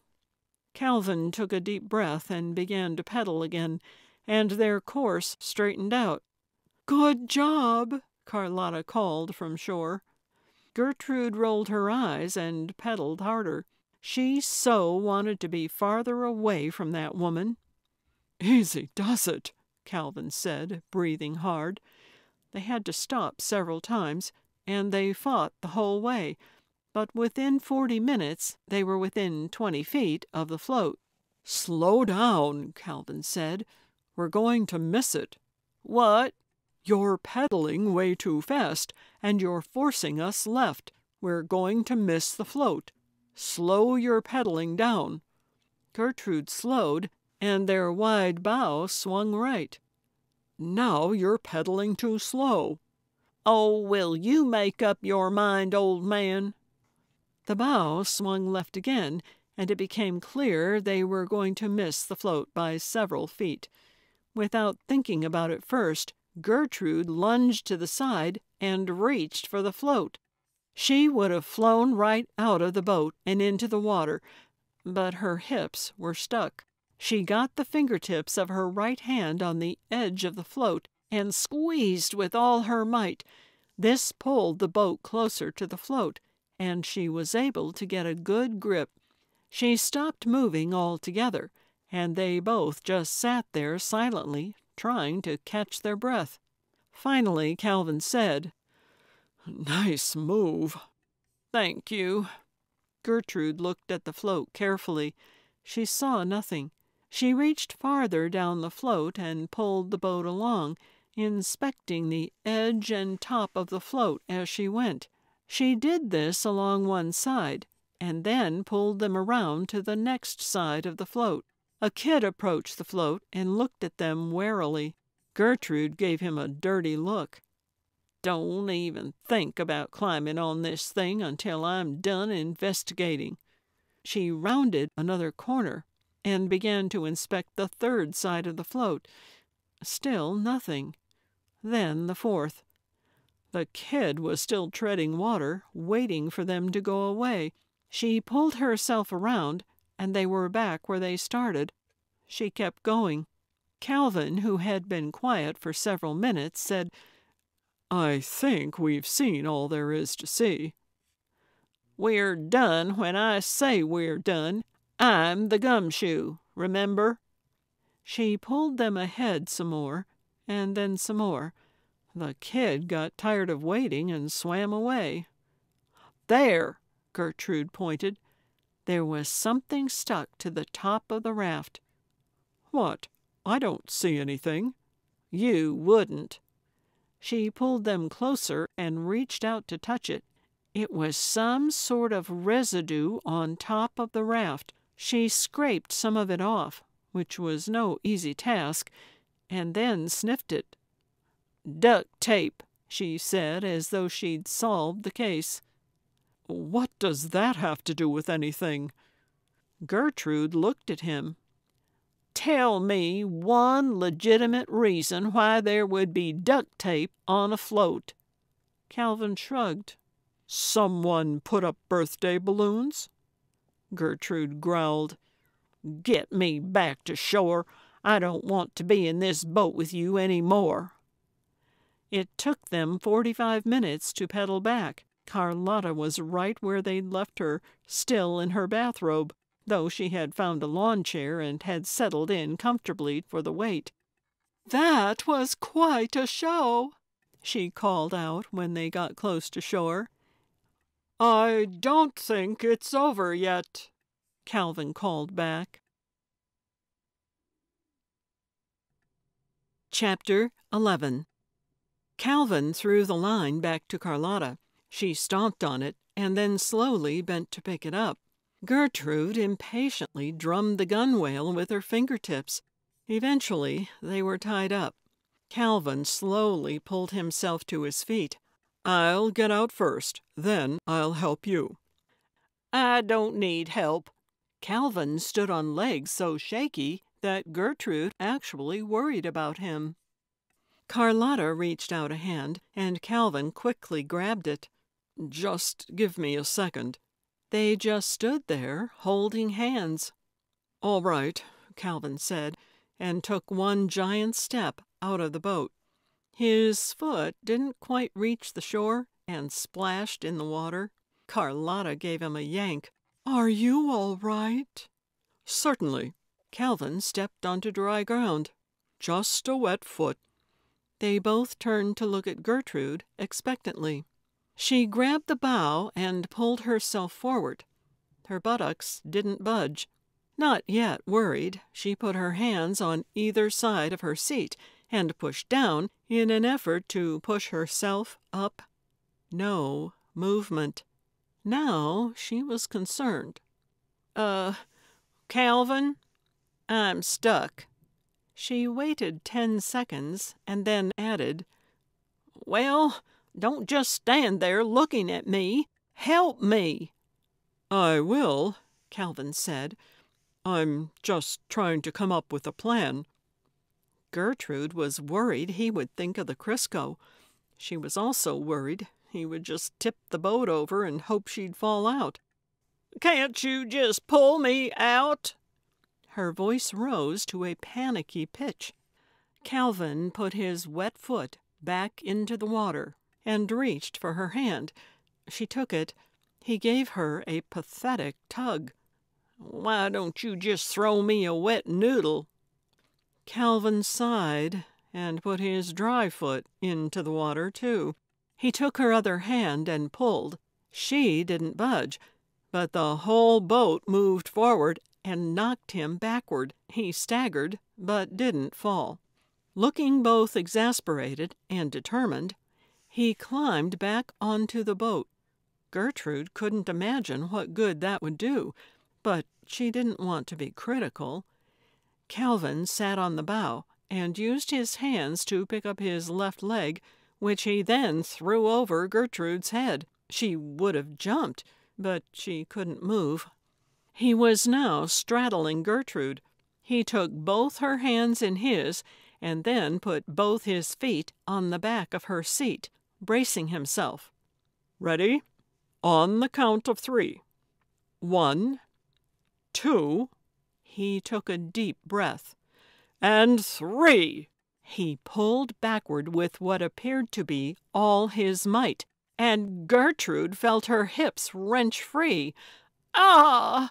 she cried as she fell forward, slamming Calvin's back into the bow. She was lying directly on top of him, her face only inches from his. "I can't breathe," he wheezed. Embarrassed, she used both her hands to push off his chest hard and fast. This sent her flailing backward, so far off balance there was no hope of recovery. She tried to throw her weight to the side to avoid falling back into the prison of that molded seat, and this sent her shoulder first into the water with a mighty splash. The water was so much colder than she'd expected. She gasped at the shock of it and got a mouthful of water and slimy pondweed. She gagged, flailing all her limbs. "Oh, my Lanta, I'm going to drown. They'll say the ghost got me." She looked around wildly, but couldn't see anything. "I can't swim. I can't swim. I can't swim." She kicked her feet and thrashed her arms. Her head came above the surface, and she gasped for air. But then she sank again. "How deep is it here? I'm going to drown. God, please don't let me drown." She kicked harder, and her right big toe smashed into something incredibly hard. A rock! A rock! Thank you, Jesus! Pain shot up her right leg. Still, she smashed her foot back down toward what she thought was a rock, and pushed up. She burst out of the water, like a submarine doing an emergency blow. Up, up she came, wobbling on that right leg for several seconds, until she thought to put the left leg down, too. When she did, she realized that the rock had actually been the ground. She pushed up with both legs and stood, realizing with some shame that for all her thrashing, she had never been in more than 2 feet of water. She tried to stand up straight, wobbled, fell over backward, and then came into a squat, where she rested with just her head sticking out of the water. Calvin and Carlotta were both laughing. She wanted to holler at them, but she couldn't stop coughing. As she slowly caught her breath, she reached up and pulled some grass out of her mouth. Then she stood and dragged her soggy self to shore. When she got there, she collapsed on the green grass and looked up at the blue sky. "I'm going to need a change of clothes," she said in a raspy voice. "I think I've got a bathrobe that might fit you. It was a gift, and it's too big for me. You can even take it home." I hate her. I really hate her. 20 minutes later, Gertrude was on Carlotta's couch, clutching a fresh cup of coffee. She wore nothing but her birthday suit and Carlotta's bathrobe, which barely made its way around her. She was remarkably uncomfortable and covered herself with a blanket for added security.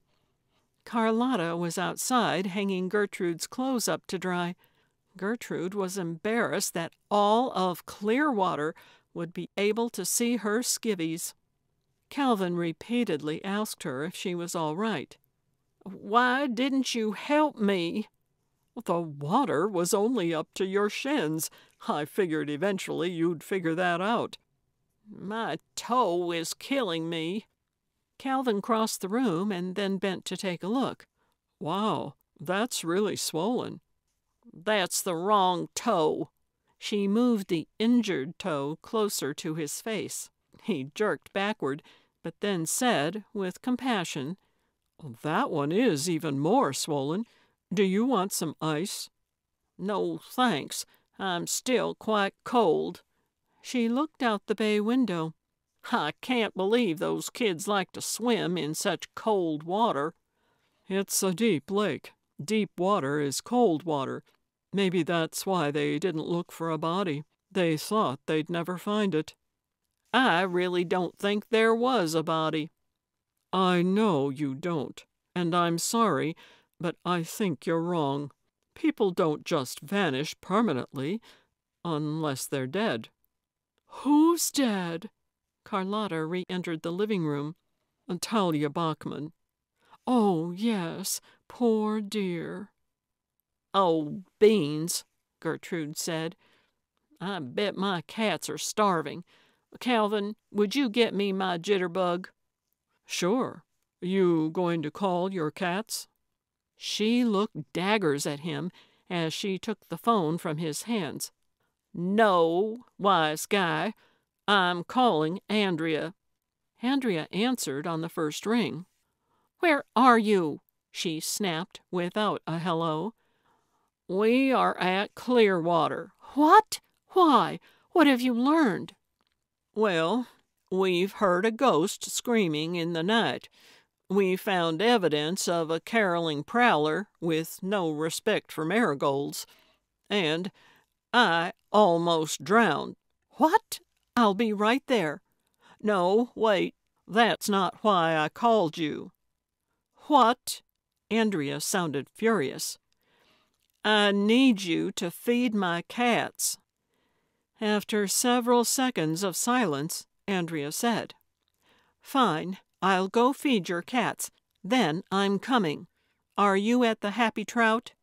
Gertrude gave her cat care instructions and then driving directions. Then she hung up the phone. She's coming, she said, though it was clear Calvin and Carlotta already knew that. Who is Andrea? She's my other assistant. Don't worry, she doesn't eat much. Carlotta announced she was going to make a big batch of chicken noodle soup from scratch and left the room. Calvin immediately fell asleep in his chair. Gertrude gathered every pillow in the room and made a small tower of them on the end of the couch. Then she lay down and propped her foot up. She knew she didn't need sleep, but she thought she should get her throbbing toe up in the air. 20 seconds later, she too was asleep. Chapter 12. Holy mackerel! It's all purple! Gertrude woke to find Andrea staring at her toe. Feeling oddly violated, Gertrude quickly sat up and threw the blanket over her feet. Gert, I think that toe is broken. Did you feed my cats? Yes, your cats are fine, so fill me in. Andrea pushed Gertrude's pillow tower over and sat on the end of the couch. Calvin went through the story, pausing occasionally to answer Andrea's questions, which were plentiful. She was especially inquisitive about the song lyrics. Are you sure she said drowning? I'm not sure of anything, Carlotta admitted. That's a spooky lyric, Andrea said. Romeo bleeding is pretty spooky, too, Gertrude said.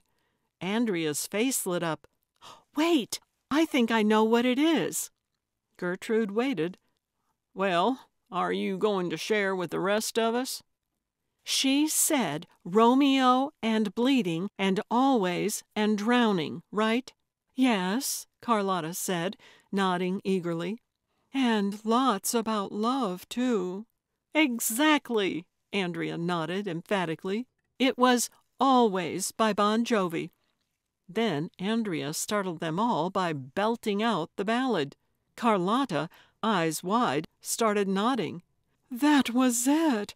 I mean, I couldn't hear the whole thing, but that certainly sounds like the tune. Andrea stopped singing and her face fell. Guys, that song came out in 1995. So, Carlotta said.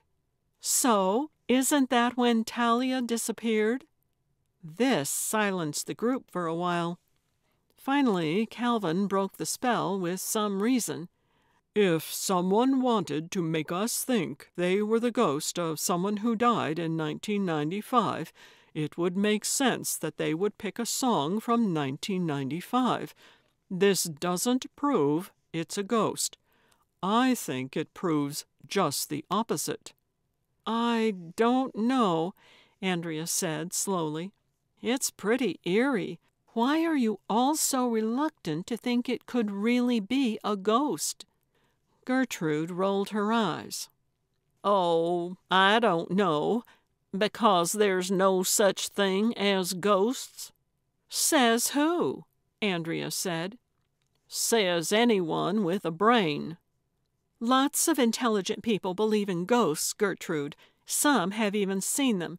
If there's no such thing as ghosts, what have thousands of people seen, or heard, or even communicated with? Gertrude didn't know the answer to this, and had grown tired of the conversation. Andrea, Talia Bachman isn't even dead, so her ghost is wherever she is, still attached to her body. End of story. You can't possibly know that, Gertrude, and everyone else in the world thinks she's dead, including, she said pointedly, her spirit. This argument is starting to frighten me, Carlotta announced. I liked it better when we weren't dealing with the supernatural. We're not, Calvin reassured her. Supernatural beings don't leave knee prints in flower beds. Even so, do you think you could spend the night here again? Absolutely, Calvin and Gertrude said in unison. Can I stay too? Carlotta smiled at Andrea. The more the merrier. Great. Then let's get started. What do we do next? Gertrude scowled at her. What do you mean? I mean, where do we go? Whom do we question? She rubbed her hands together.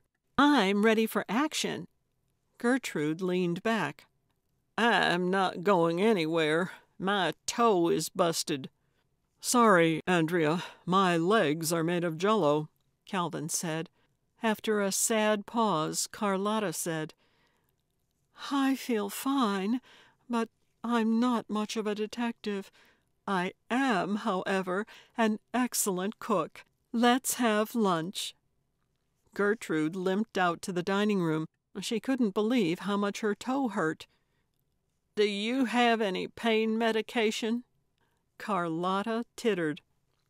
I'm 75. Of course I have pain medication. She disappeared into the hallway, but was back in seconds with a bottle of pills. I'm sorry. I should have thought to offer you some sooner.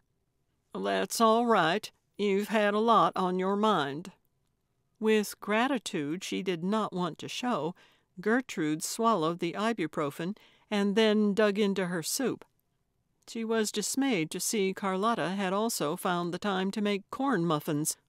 Probably those are from scratch, too. But her disgust didn't stop her from eating 3 of them. They were the most delicious corn muffins she'd ever had. They practically melted in her mouth.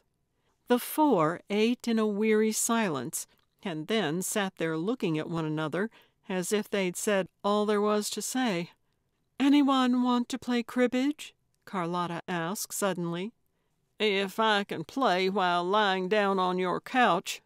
Gertrude had no idea how to play cribbage, but she didn't want to be left out. Chapter 13. Gertrude took the first watch that night, and Andrea refused to let her do it alone.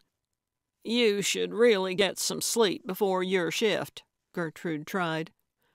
I can't. I'm too amped up. I feel just like Sherlock in The Hound of the Baskervilles. Well, calm down.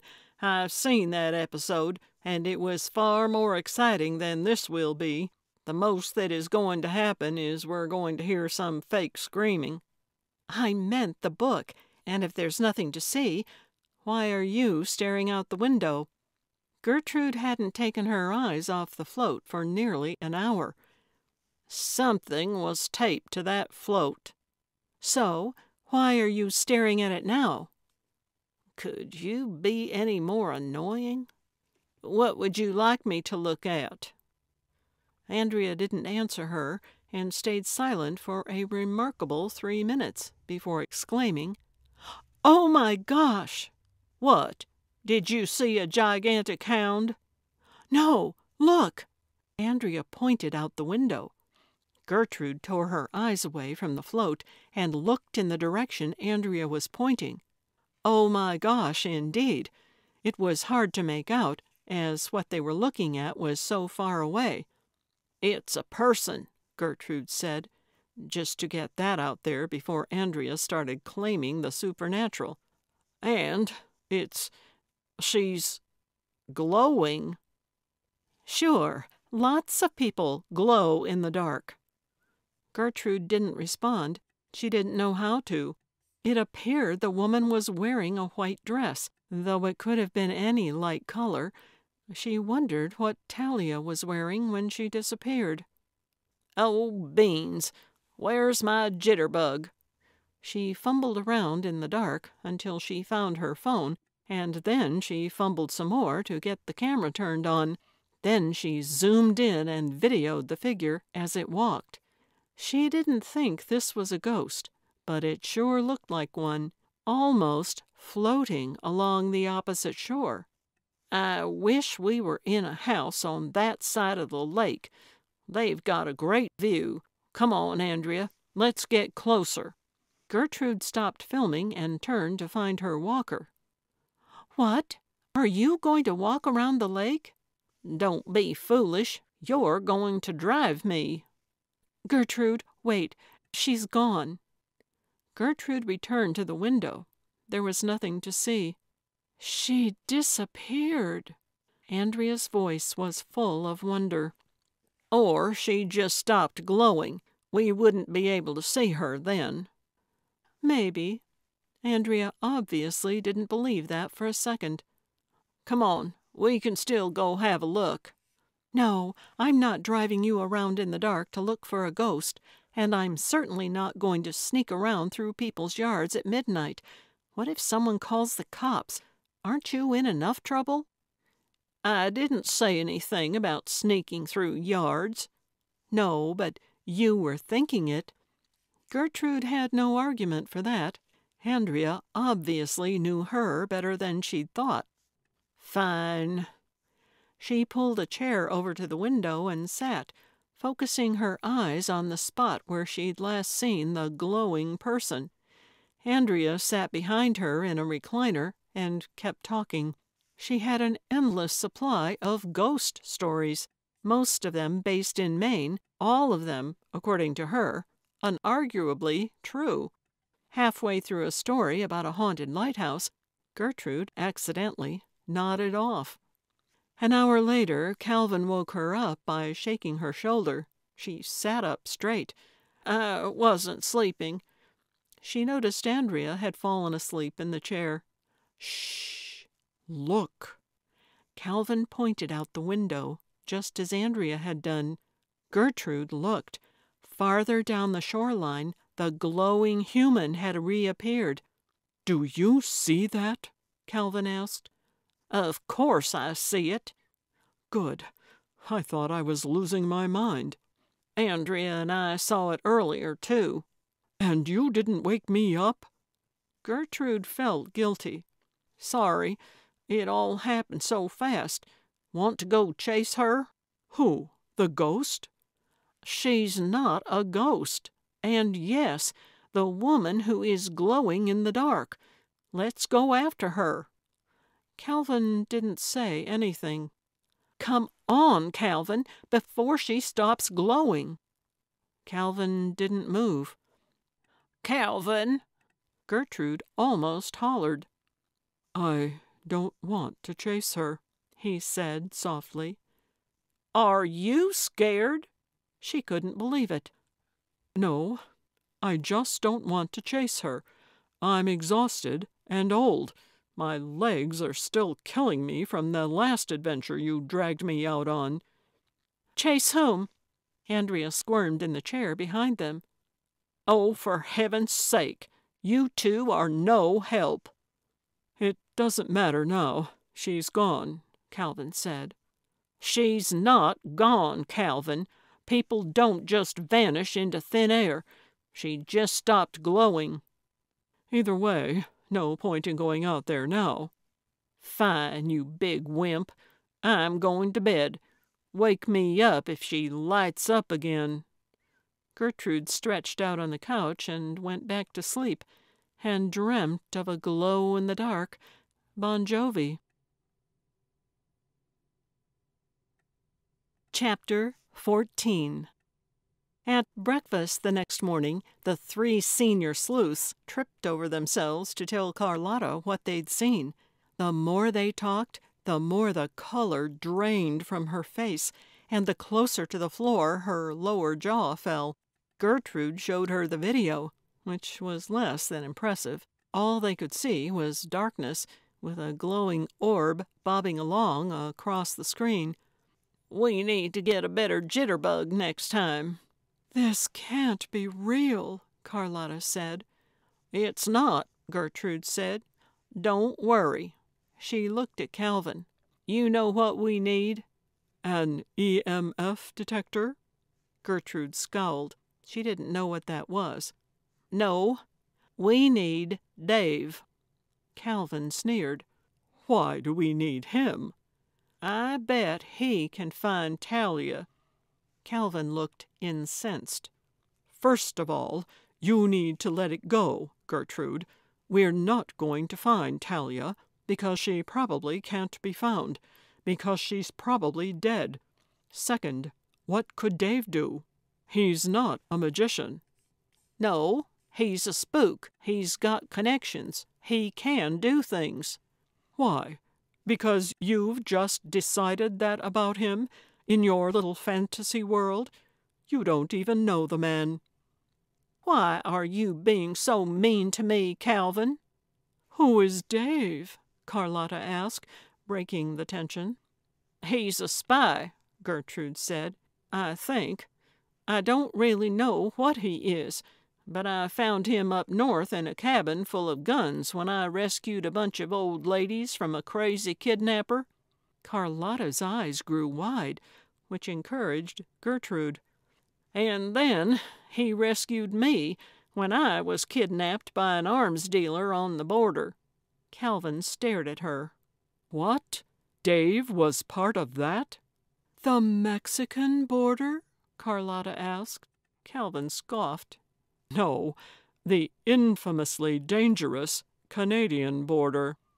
Gertrude scrunched up her face. "Well, it seemed pretty dangerous when that little criminal was poking a gun into my back." "My!" Carlotta held a delicate hand to her chest. "You do have adventures." "Anyway, Dave rescued me then, too. He just happened to be there, so I think he is some sort of crime fighter himself. Otherwise, why would he always be turning up where the action is?" "Bad luck?" Andrea offered. The room was quiet for a few minutes, and then Andrea asked, "So how do we find him?" "Well, usually I just go to northern Maine and try to get myself killed. Then he just appears. Beyond that, I have no idea how to get in touch with him." "You don't know where he lives? Not even a town?" Andrea said. Gertrude shook her head. "Is he on social media?" Gertrude laughed. "Of course not. He wants to be invisible. I don't even know his real name. I highly doubt it's Dave." Andrea slapped her leg. "I've got it!" Everyone looked at her expectantly, and she seemed to glow in the spotlight. When Sherlock needed to find someone, he'd put an ad in the paper. "No one reads papers anymore," Calvin said dismissively. "No," Gertrude said, "but everyone reads Uncle Henry's." Carlotta didn't have a computer, so Gertrude had to use her phone. She navigated to Create New Ad, and then looked at Andrea. "What do I write?" "Isn't Uncle Henry's where people trade puppies and guns?" Carlotta asked with a critical tone Gertrude didn't appreciate. "And everything else," Gertrude said. "You can find anything in Uncle Henry's, even a job, even a spouse." Calvin barked out a laugh. "Who finds a spouse in a swap magazine?" "It's been done," Gertrude said impassively. Then she looked at Andrea, waiting for instructions. Andrea leaned forward and rested her elbows on her knees. "How about this? All caps.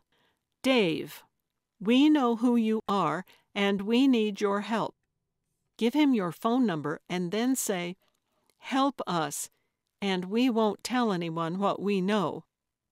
"Good heavens," Calvin said. "That is going to attract all sorts of scary phone calls."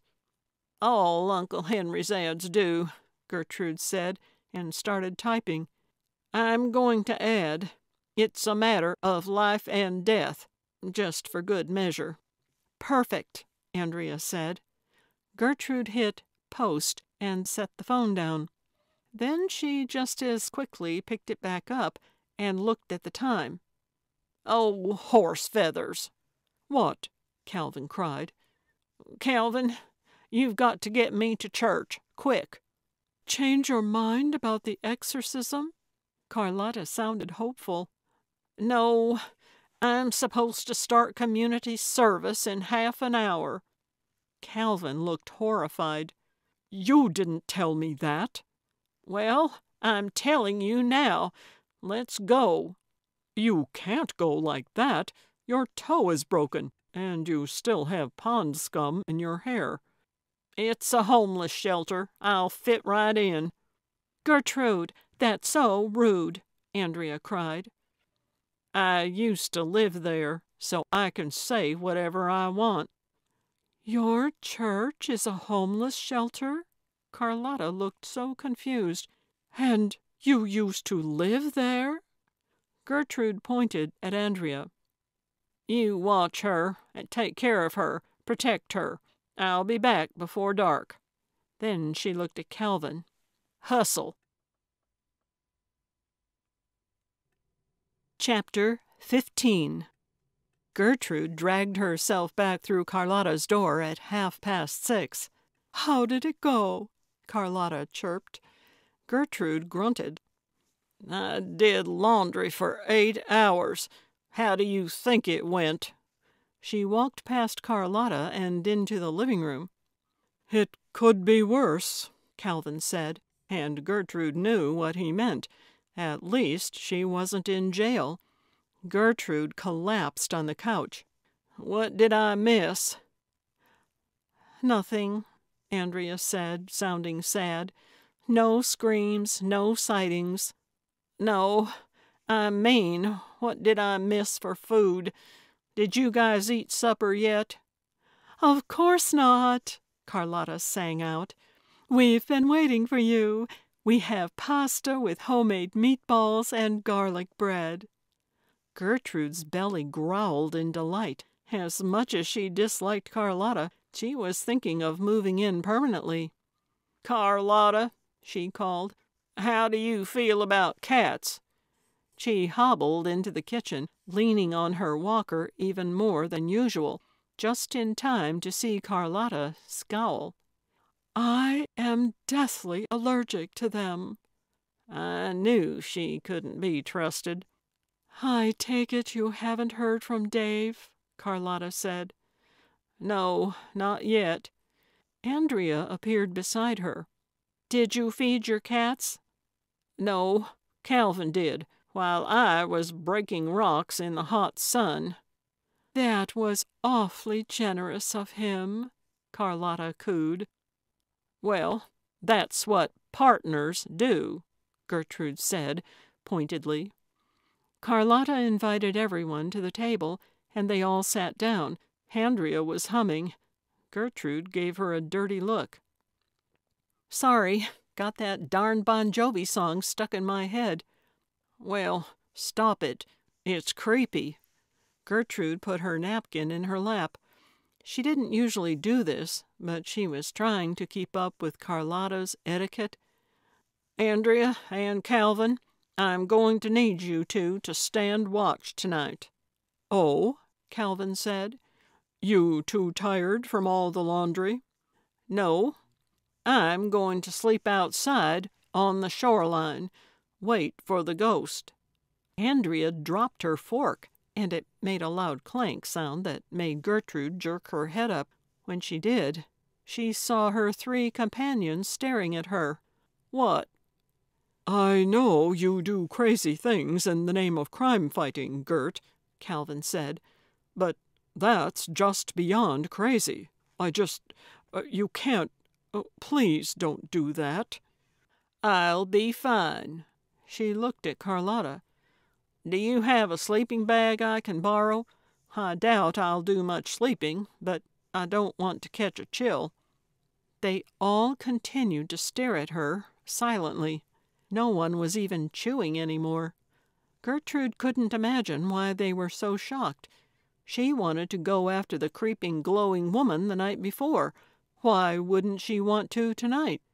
Finally, Carlotta swallowed hard and said, "Of course, I have a sleeping bag, and you should have a tarp, too, for under the sleeping bag, so you don't get too wet again.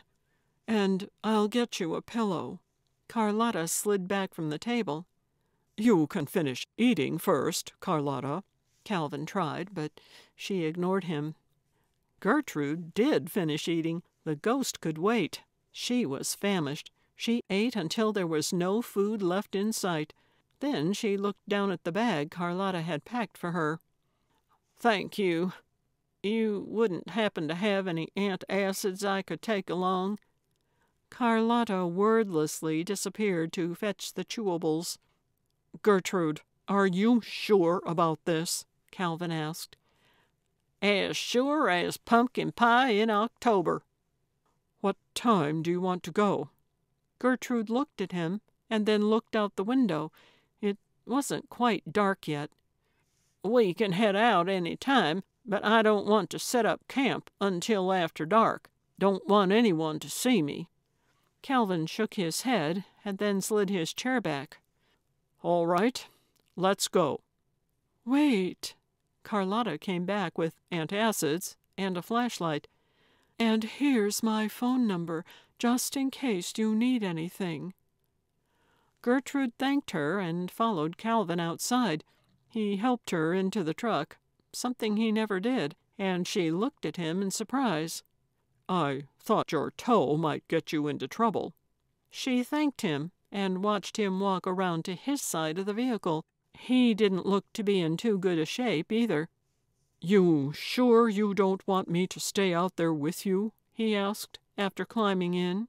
She couldn't remember having said that, but she thought maybe he was just wishing she'd said that, so she made it easy on him. "No, you get some rest. I'll be fine."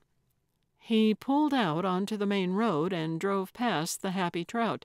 The tar road curved away from the lake after that, but Calvin turned down a dirt road that circled the lake.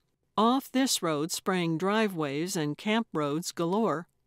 "Just a little farther," Gertrude said. She had no idea where she was going, but she was trying to guess the location she'd seen the glowing woman the night before. "I think we've already gone by the area we saw her," Calvin said. "All right, drop me off then." Calvin took the next drive, which split into 3 driveways, each of them leading to a small cottage on the water. At one of the cottages, a dozen people were gathered around a campfire, and even more were cheering on a horseshoe match lit by tiki torches. "Keep me away from that bunch." Calvin obliged and followed the path to the camp farthest from the festivities. He parked behind a large tree and then, the truck still running, got out to help Gertrude out. She felt a pang in her gut at the thought of him leaving. "I'll be all right. I'm a gumshoe." She slid out of the truck, and he put her walker in front of her. She grabbed her bag, and then, after slinging it over the handle of her walker, began to walk away. "Wait." Calvin caught up to her and gave her a stiff hug. "Call if you change your mind, all right?" "All right," she mumbled into his shoulder. Chapter 16. There was obviously no one home at the nearest camp, and Gertrude thought about breaking in, but decided she didn't want to risk further conflict with Deputy Hale. She couldn't catch a fake ghost if she was locked up in the clink. Instead, she crawled under the back deck of the camp and made herself a little nest. She spread out her tarp, and only then thought to make sure she wasn't invading any other critter's territory. She shone the flashlight around the small space, but didn't see any eyeballs. Satisfied, she stretched out her sleeping bag and got comfortable. A few times she nodded off, but then jerked awake to watch the shoreline.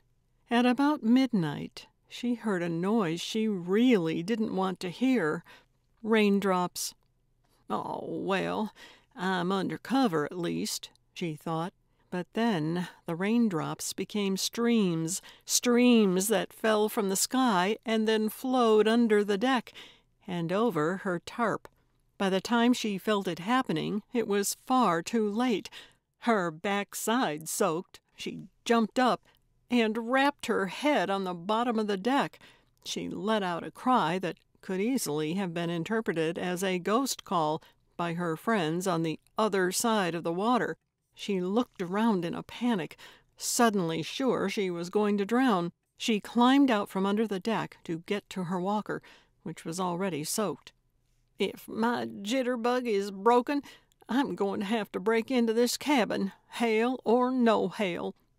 But her jitterbug wasn't broken. She fumbled through her pockets for Carlotta's phone number, but when she found it, it was soaked through and unreadable. She squinted and tried to recall the number from memory. When she thought she had it, she dialed. "Buzzard's Breath Saloon?" "Ah!" Gertrude screamed in frustration into the phone and hung up.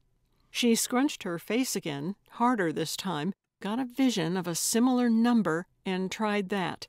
It rang and rang, and then she heard the blessed sound of her beloved Carlotta. She would never think a bad thought about this beautiful woman again. "I need help," Gertrude said. "I'm drowning." "Are you still where Calvin dropped you off?" "What?" Gertrude had trouble hearing over the torrential downpour. "Calvin told me where he left you," Carlotta said, too loudly. "Are you still in the same spot?" "You don't have to holler. I'm not deaf. Yes, I'm still in the same spot, but not for long. I'm about to be washed away. Hurry!" "I'll be right there." Carlotta hung up before Gertrude could clarify exactly who was coming to her rescue, but she decided she didn't care all that much. She tried to shove all her bedding back into the bag, but it didn't quite fit anymore. She shoved her phone into her bra in a futile attempt to protect it from further saturation. Then she just leaned on her walker and waited, the rain pouring on her head and running into her eyes. If the fake ghost lady had been 20 feet in front of her, Gertrude wouldn't have seen her. What seemed like at least 5 hours later, a car's headlights lit up Gertrude's backside. She spun around and then threw a hand up to protect her eyes from the blinding light. Then she moved as fast as she could, at a speed that could hardly even be classified as movement, toward the light. Carlotta came running toward her. "Oh, you poor dear!" She tried to take the bag from Gertrude and instantly dropped it. "Oh, my! Isn't that heavy?" She dragged it toward the car, leaving Gertrude to continue her waterlogged trudge. When Gertrude finally got to the car, Carlotta was trying to wrestle the bag into the trunk. It almost looked like she was trying to hide a body, and Gertrude let out a giggle. "I've been watching too much Hawaii Five-0," she thought, and then squatted down to help Carlotta lift.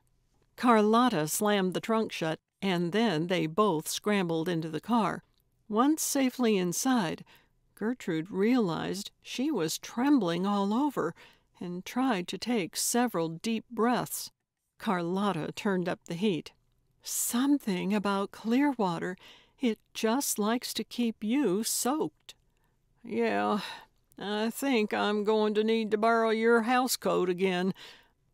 Not that I'm not grateful, but why did you come? I figured you'd just send Calvin."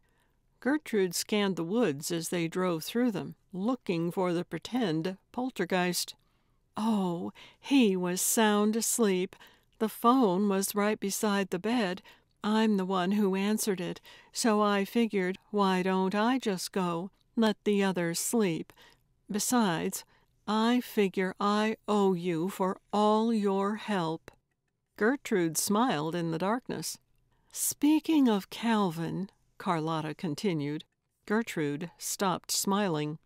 "I just wanted you to know that I have no romantic designs on him." Gertrude coughed. "What? Why are you telling me that?" Carlotta paused and then said, "I think you know why." "No, I don't." Gertrude spoke the last word with an unnatural and unnecessary emphasis. "All right. I just wanted to put it out there. He's a wonderful man, but I am too old and too busy with my grandkids to get caught up in any whirlwind romance. Besides, I don't think I could compete with you." Gertrude thought her heart might stop with shock. "I mean, I can cook, sure, but well, you really know how to have fun. Calvin wasn't this full of life when he was 18. She let out a joyous cackle that was contagious. Gertrude joined in her laugh, picturing an 18-year-old Calvin in front of the TV watching Bonanza with his feet up. Chapter 17. "I take it you didn't see anything?" Andrea said, and Gertrude didn't like her tone. They were seated around the breakfast table, eating waffles from scratch with real butter and real maple syrup. Gertrude liked Carlotta's cooking even more now that she knew she wasn't doing it just to woo Calvin. "Of course not. Hard to see anything when you're drowning." Gertrude's cell rang. A main number showed up on her caller ID, but she didn't recognize it. "Hello?" she said, sounding suspicious. "Gertrude?" She instantly recognized that tightly controlled voice. "Dave!" She pointed to the phone and mouthed to her cohorts, "It's Dave." "We know," Calvin mouthed back. "Listen," Dave said. "We don't have much time. I'm going to give you an address. Write it down." Gertrude waved her hand at Calvin, which was supposed to mean, "Get me a pen." But Calvin had no idea what it meant and told her as much with his blank stare. "Pen, now!" Carlotta sprang into action. "You need to get to that address as soon as you can," Dave said. "I'm assuming you're still in Maine?" "Yep." "Good. Then get there. But this is the most important part. Before you do anything, take a hammer and smash your cell phone. Smash the snot out of it. Then make sure you pull the battery out." "Can't I just take the battery out?" Carlotta returned with pen and paper. "We don't have time for you to figure that out. Just smash it. Seconds matter, so stop arguing. Then get to this address. But be careful you're not followed. They're probably already watching you. You've got to lose them. If they follow you to this address and find me, we'll have serious trouble." He gave her the address and then said, "Now, smash the phone, now." and he was gone. Gertrude looked at the silent phone in her hands. She thought she might cry. "Carlotta, I'm going to need a hammer." "Seriously?" "Now, a hammer. It's a matter of life and death." "I have one downstairs." Gertrude got up and followed her into the basement, where Carlotta handed her the puniest hammer Gertrude had ever seen. "I didn't know they made hammers this little. It's like a baby hammer. Stand back." She got down on all fours, put the phone on the basement floor, brought the hammer up over her head with both hands, said, "Sorry, friend," and brought it down as hard as she could, and missed completely. "Ow!" she cried as the force of the impact traveled up her arms. Calvin and Andrea were on the stairs. "What are you doing?" Calvin cried. Gertrude decided to try it with one arm and used her other for balance. She brought the hammer down again, and there was a satisfying crack as the screen caved in. This was more fun than she'd expected. She did it again, and the phone splintered further. "Gertrude, have you lost your mind?" Crash! Again and again. The phone was a mess of fragments. Gertrude pulled them apart and found something that looked like a battery. She pulled it out and tossed it aside. Then she looked at Calvin. "All right, let's go." She headed up the stairs, pushing them ahead of her. "Dave says they're probably already outside watching us." "Who's watching us?" Calvin asked. "Bad guys. We've got to make sure we're not followed, so everyone keep your eyes peeled." They spilled outside, and all of them looked around wildly. "There!" Gertrude cried. A black SUV was parked across the street. The windows were tinted, but it was facing them. "Everybody in!" Calvin cried. "Shotgun!" With one hand, Gertrude tossed her walker into the bed of the pickup and then climbed in front. Calvin backed out of the driveway and drove away. The black SUV didn't move. "False alarm," Calvin said, and everyone let out a collective breath. But half a mile later, Calvin said, "Oh, no."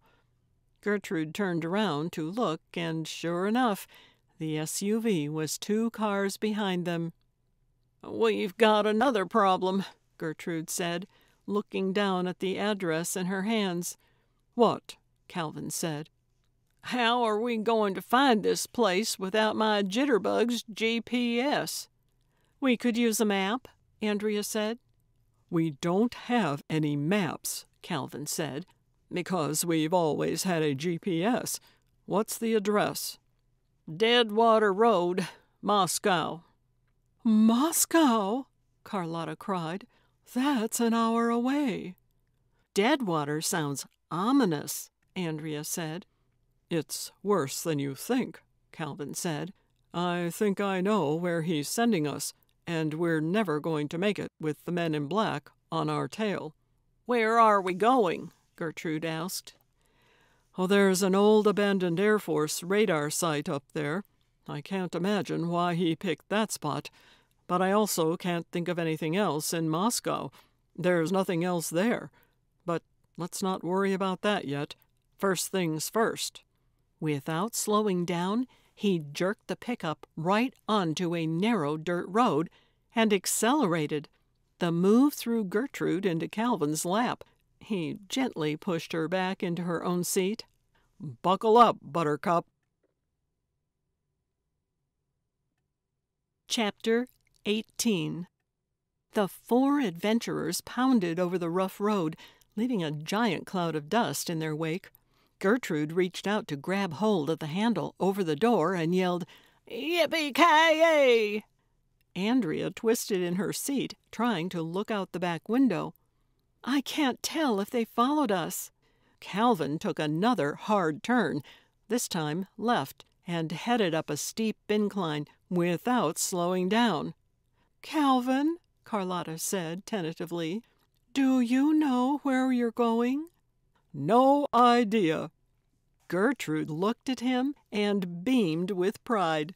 His hands were at 10 and 2, his knuckles white, his jaw firm. He was leaning forward, as if that would help him see better. He looked so determined, so invested. "They're never going to catch us," Gertrude said. "Don't worry, Carlotta." Gertrude looked out her window and down, and saw that about a foot to her right was a drop-off so deep she couldn't see the bottom of it. She wasn't sure whether Calvin knew how literally they were living on the edge in that moment. "Hold her steady," she muttered. Gertrude didn't breathe again until they had turned away from the cliff. Shortly after, they crested the top of the mountain and began their descent. Then Calvin slowed down for the first time. "Oh, fiddlesticks!" Gertrude cried. A tree lay across the road. Calvin stopped the truck and just stared at the tree. After several seconds of stunned silence, Gertrude said, "Don't suppose you have a chainsaw?" "No. Do you?" Calvin said, his voice thick with sarcasm. "I have 4 of them, 3 Husqvarnas and a Jonsered, but none of them are with me at the moment." She looked around the cab. "Well, there are 4 of us. I think we can probably move it." "I have a better idea," Calvin said. She looked at him. He was looking out his side window. "Calvin, no," Gertrude said, reading his mind. "What if we get stuck?" "We're stuck now, Gertrude, and if they are behind us, we're running out of time."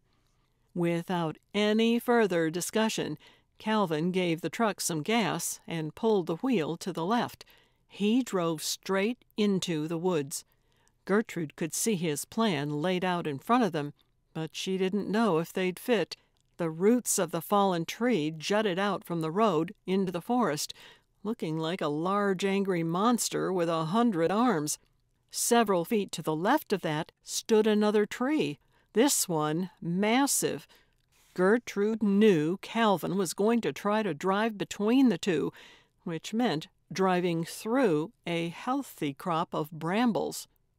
"Once you get in the tickle-tuppy, don't slow down," Gertrude said. "I won't." And he accelerated. Carlotta started praying in the back seat. Gertrude sucked her gut in as if that would give them the extra inch they might need. Calvin nosed the front end of his truck into the gap, and Gertrude let out her breath. This was going to work. A loud scrape sounded to Gertrude's right, but Calvin didn't slow down. Calvin cussed, and Gertrude decided to let it go this time, under the circumstances. After a painful few seconds, the scraping ended, and they were free. They had successfully run the gauntlet. Calvin accelerated, and they banged over another rotten log that lay in their path. Then they were back on the road. 2 ladies in back erupted into cheers. Calvin gave Gertrude a giant smile. "Keep your eyes on the road. You might not get to rest on your laurels." They continued on the road until Gertrude began to worry it was going to cease to be a road.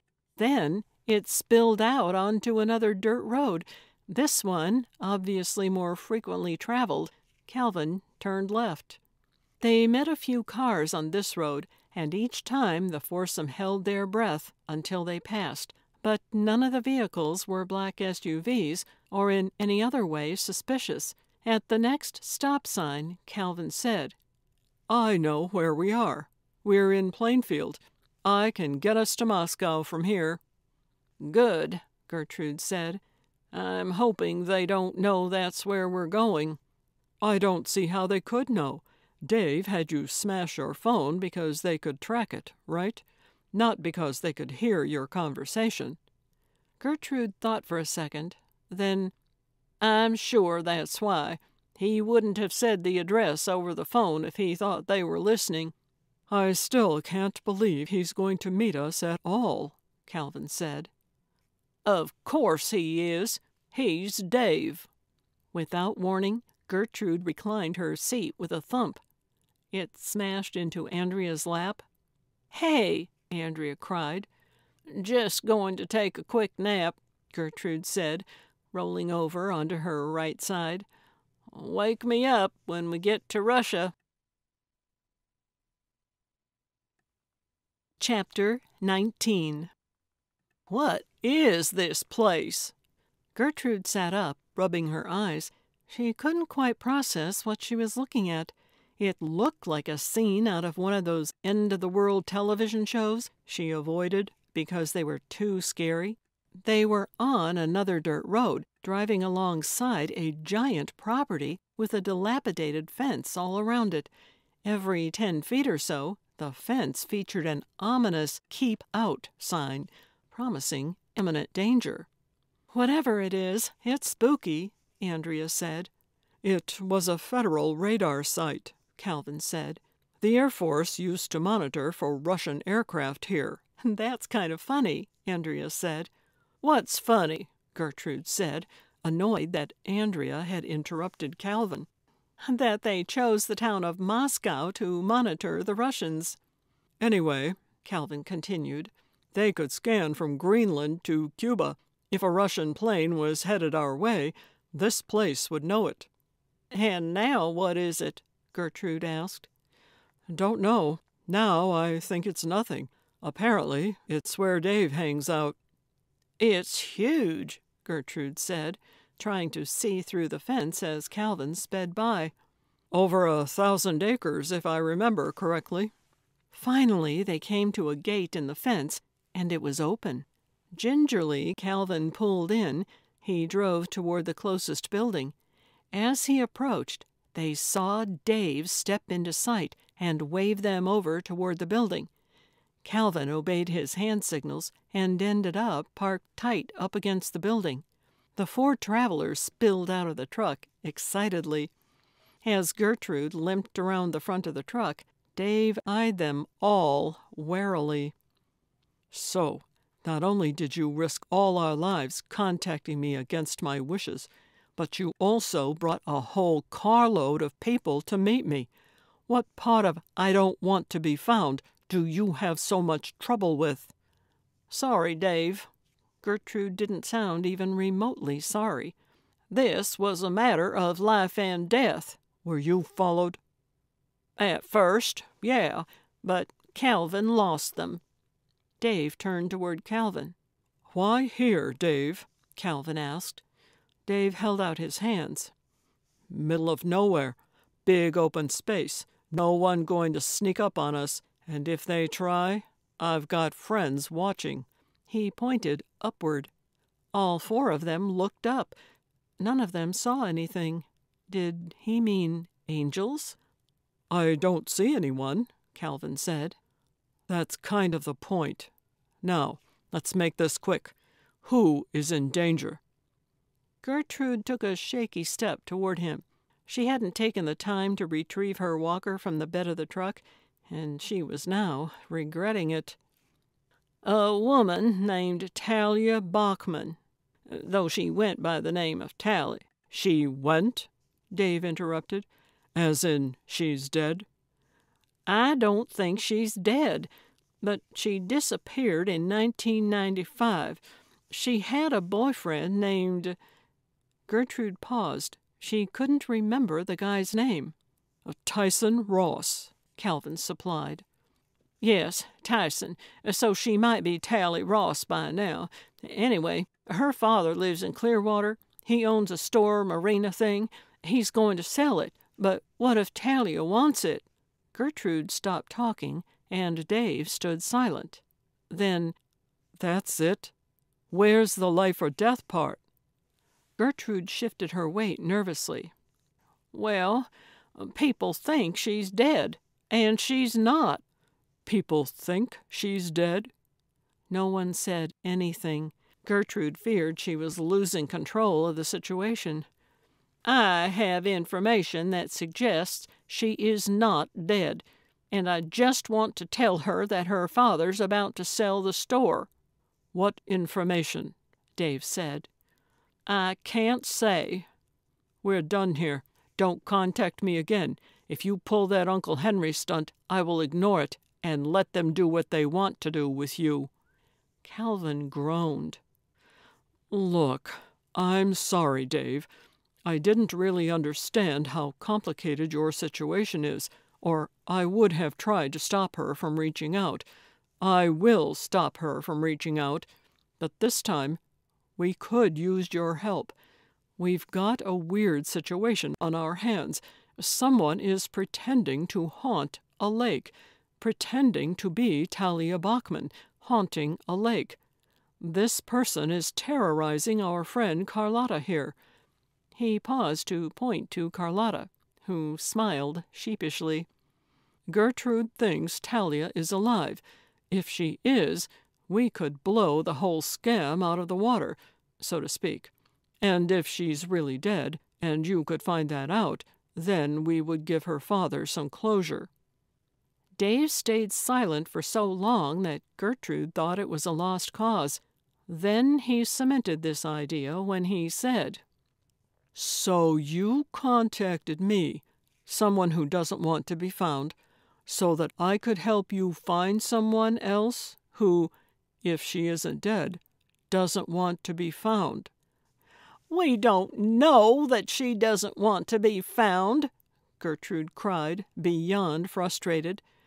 "She was just a child when she was taken. We don't know what happened to her." "She was taken?" Dave said quickly. "Yes," Gertrude said, though she had no idea if this was true. Dave took a deep breath. "Talia Bachman from Clearwater?" Gertrude nodded eagerly. "I'll see what I can find, but if I find she wants to stay gone, I'm going to respect that." "Of course," Gertrude said. "Yeah," Dave said, his voice full of doubt. "Give me another number where I can reach you, and then get out of here." Calvin and Carlotta hurried to the truck to find paper, which took them a very long time. As they searched, Andrea asked, "Who are you?" "I'm nobody." "Are you like Jack Reacher?" "No, definitely not." "Who's Jack Reacher?" Gertrude asked, but they both ignored her. "Are you Jason Bourne?" "No." Andrea gasped. "Are you the Gray Man?" "Gray Man?" Gertrude repeated quietly. Dave chuckled. "No. Well, sort of. But I'm no assassin."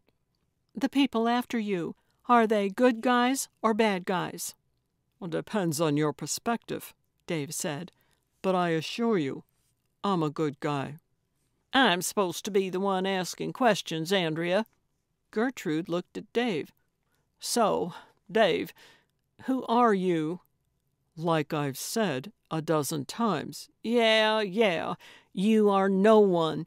Well, obviously, you're someone. You have lots of guns, you're good at being a hero, and you know how to find people." Dave paused. "How did you know I could do that, by the way?" Gertrude shrugged. "I just knew. You are a spook. Spooks have contacts. They can do things." A small smile flickered across Dave's face. He took a deep breath. "I'm not a spook, but I did work for the government, then decided I didn't want to anymore. This upset some people. I know some things, and some people are worried I will share them." He stared off into the distance. "Which, of course, I wouldn't. But still, they like to try to keep an eye on me." "Why'd you quit?" Gertrude asked. Dave's face lit up. "I found Jesus." Andrea cackled. "Jesus? What does he have to do with anything?" "My boss asked me to do something. Jesus asked me not to. That was the end of my career." Calvin finally returned with a piece of paper with Carlotta's number on it and handed it over to Dave. Dave took it and, without looking at it, put it in his pocket. "If I find anything, I'll be in touch. If you don't hear from me, assume I didn't find anything." "Or assume you did and you're not going to tell us," Gertrude said. "Assume whatever you want. Just don't call me again. Now, scram." Chapter 20. When the tired foursome got back to Carlotta's home, they found the red light on her answering machine blinking. She pressed the play button. The message was so short she was the only one who heard it the first time through. She called everyone to gather around and pressed play again. "She's alive. She's at 10 Casper Drive in Christmas, Florida. Good luck." Click. "Christmas?" Gertrude said. "What kind of a town is that?" "Could be worse. There's a town in Michigan called Hell." Calvin looked at Gertrude. "All right. I can't believe it, but apparently you were right. So now what?" "Now we go to Florida." Calvin guffawed. "I'm not driving you to Florida." Gertrude looked at the two women. Bewildered, they both shook their heads. "Fine, then.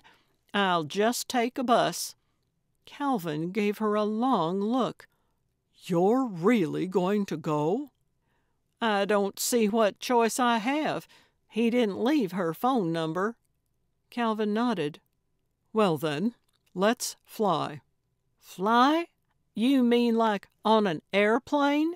"No, a magic carpet. Yes, a plane."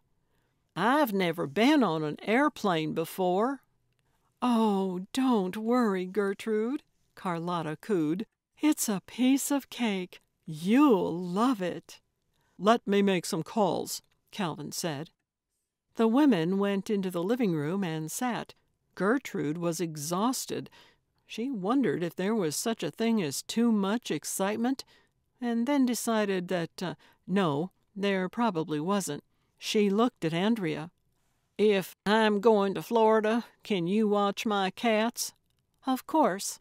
As an afterthought, she added, "Can you watch Carlotta, too?" "Of course."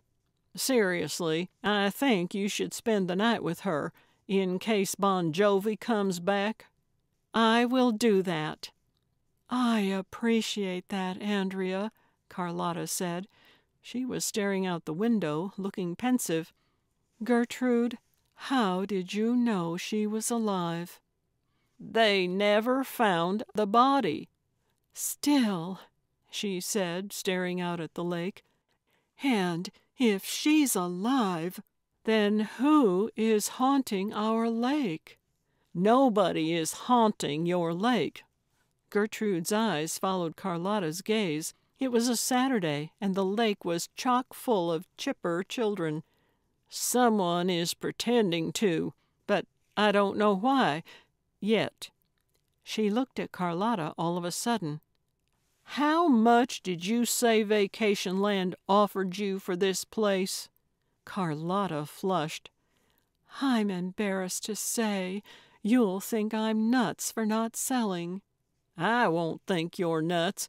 I never get too shook up over money. And what did you tell them exactly?"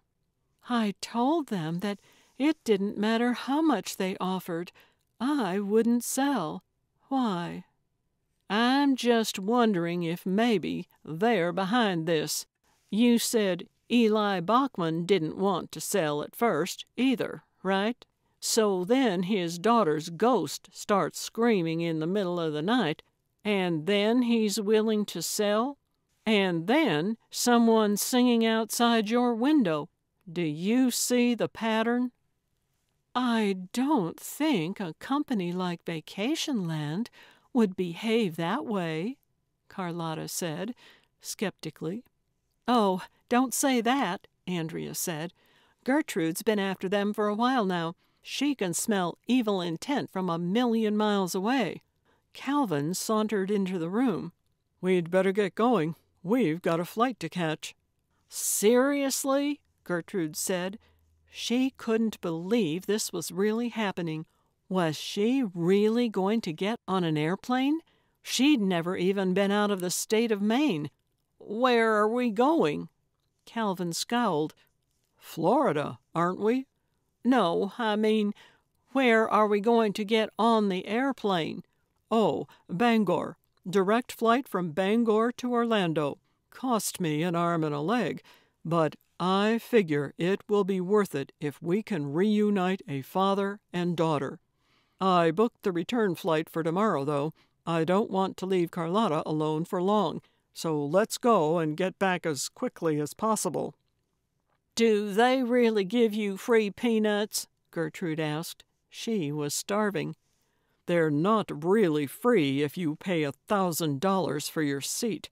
But yes, I believe they still hand out the world's most expensive peanuts. All righty, Gertrude said, getting up. Let's get going then. Christmas is calling. Carlotta jumped up. I'll pack you a snack bag to go. It'll be hours before you get those peanuts. Chapter 21. Why are there so many airplanes? Gertrude wondered aloud. Calvin pulled into the parking lot of the Bangor airport, and Gertrude looked around with wide eyes. Calvin hesitated before answering, as if he didn't know what to say. Well, this is a pretty big airport, so lots of planes going to lots of places, I guess. Still seemed like far too many to Gertrude. Where could they all be going? Did that many people live in Bangor? And were they all trying to get out of Bangor all at once? Calvin parked the truck and then began the long walk to the terminal. At least they didn't have any baggage, just the snack bag, the contents of which Gertrude had already put quite a dent in. Calvin printed out their boarding passes at a kiosk, and Gertrude was content to stand back and let him run this particular leg of the investigation. She wasn't about to admit it, but she was feeling a bit overwhelmed. All of a sudden, Calvin looked at her in a panic. You do have a photo ID, don't you? Of course I do. His face fell in relief. Oh, good. I thought maybe since you didn't have a driver's license, you might not have an ID. He looked anxious again. And you have this photo ID with you?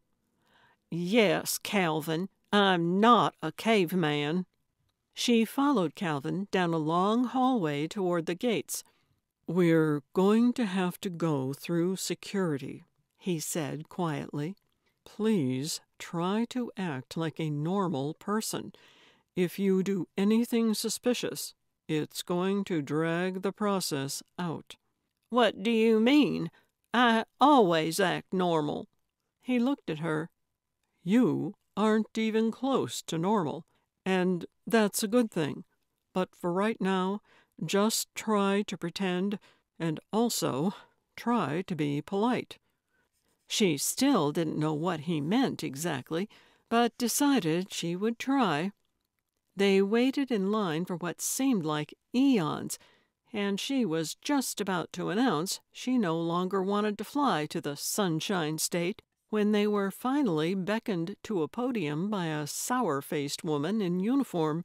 She read Gertrude's boarding pass, looked at her ID, looked at Gertrude, looked at her ID again, and then stared at Gertrude. Gertrude wanted to say, "Is this a staring contest?" But she remembered Calvin's warning and decided to try to be polite. Eventually, the woman in uniform handed Gertrude her paperwork and waved her toward the carry-on X-ray belt. You've got to take off your shoes, Calvin said, bending over to take his off. What? Gertrude cried. Why? It's okay, ma'am, a man behind the belt said. He smiled at her. If you have a disability, you can leave your shoes on. She smiled at Calvin triumphantly. He looked annoyed. You didn't scold him for calling you ma'am, he mumbled.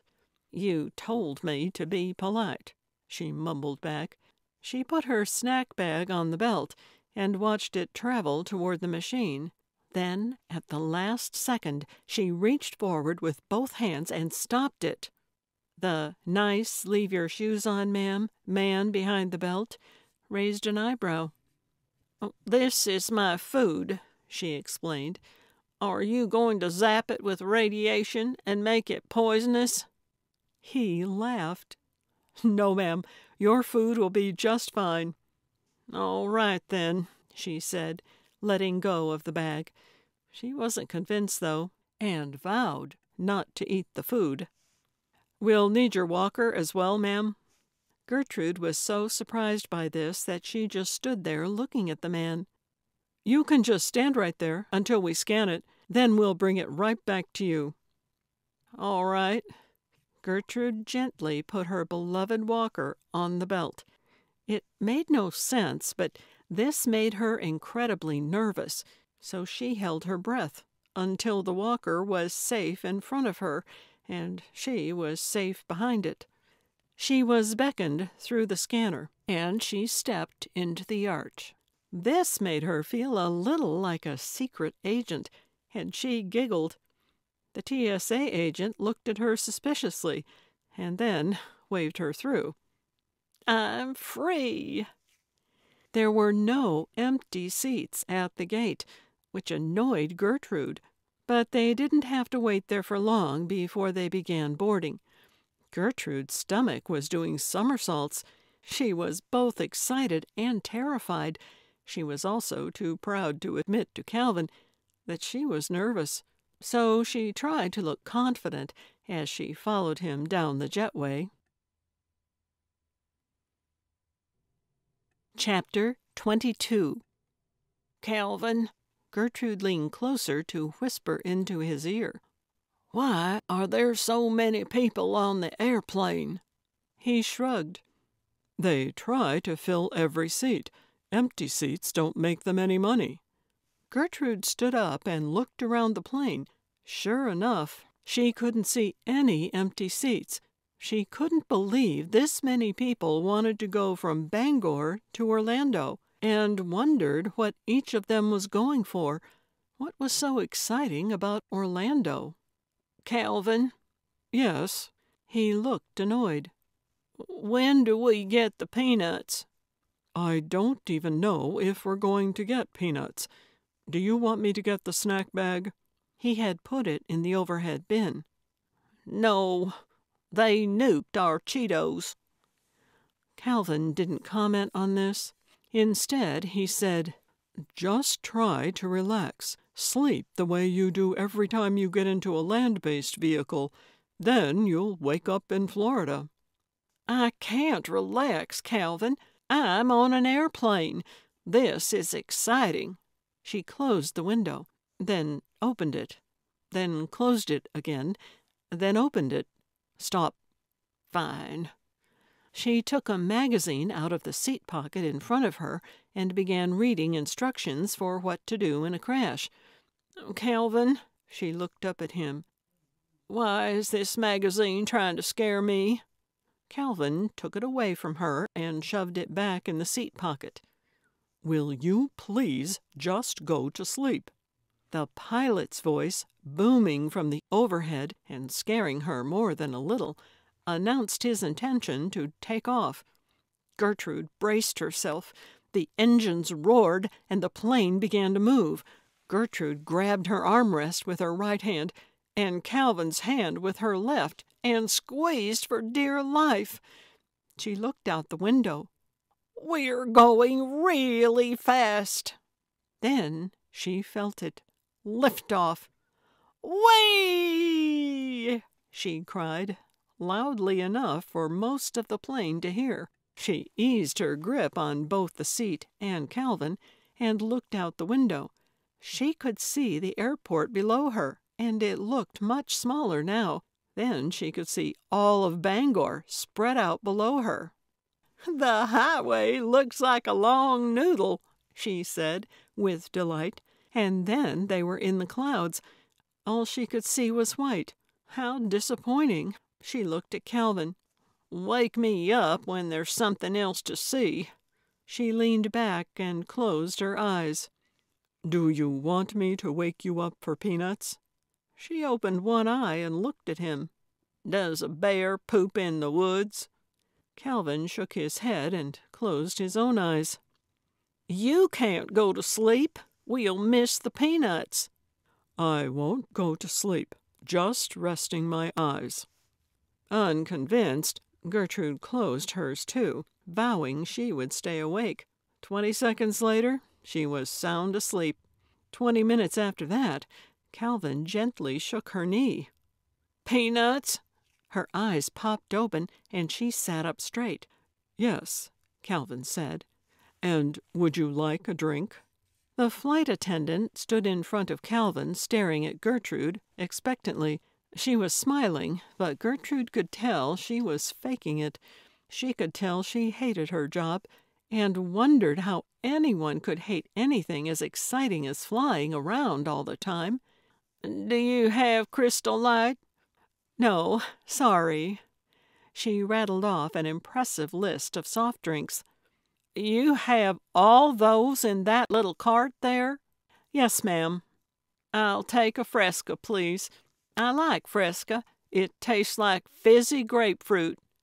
"I think that's the idea," Calvin muttered, as the flight attendant dug through her drawer of cans.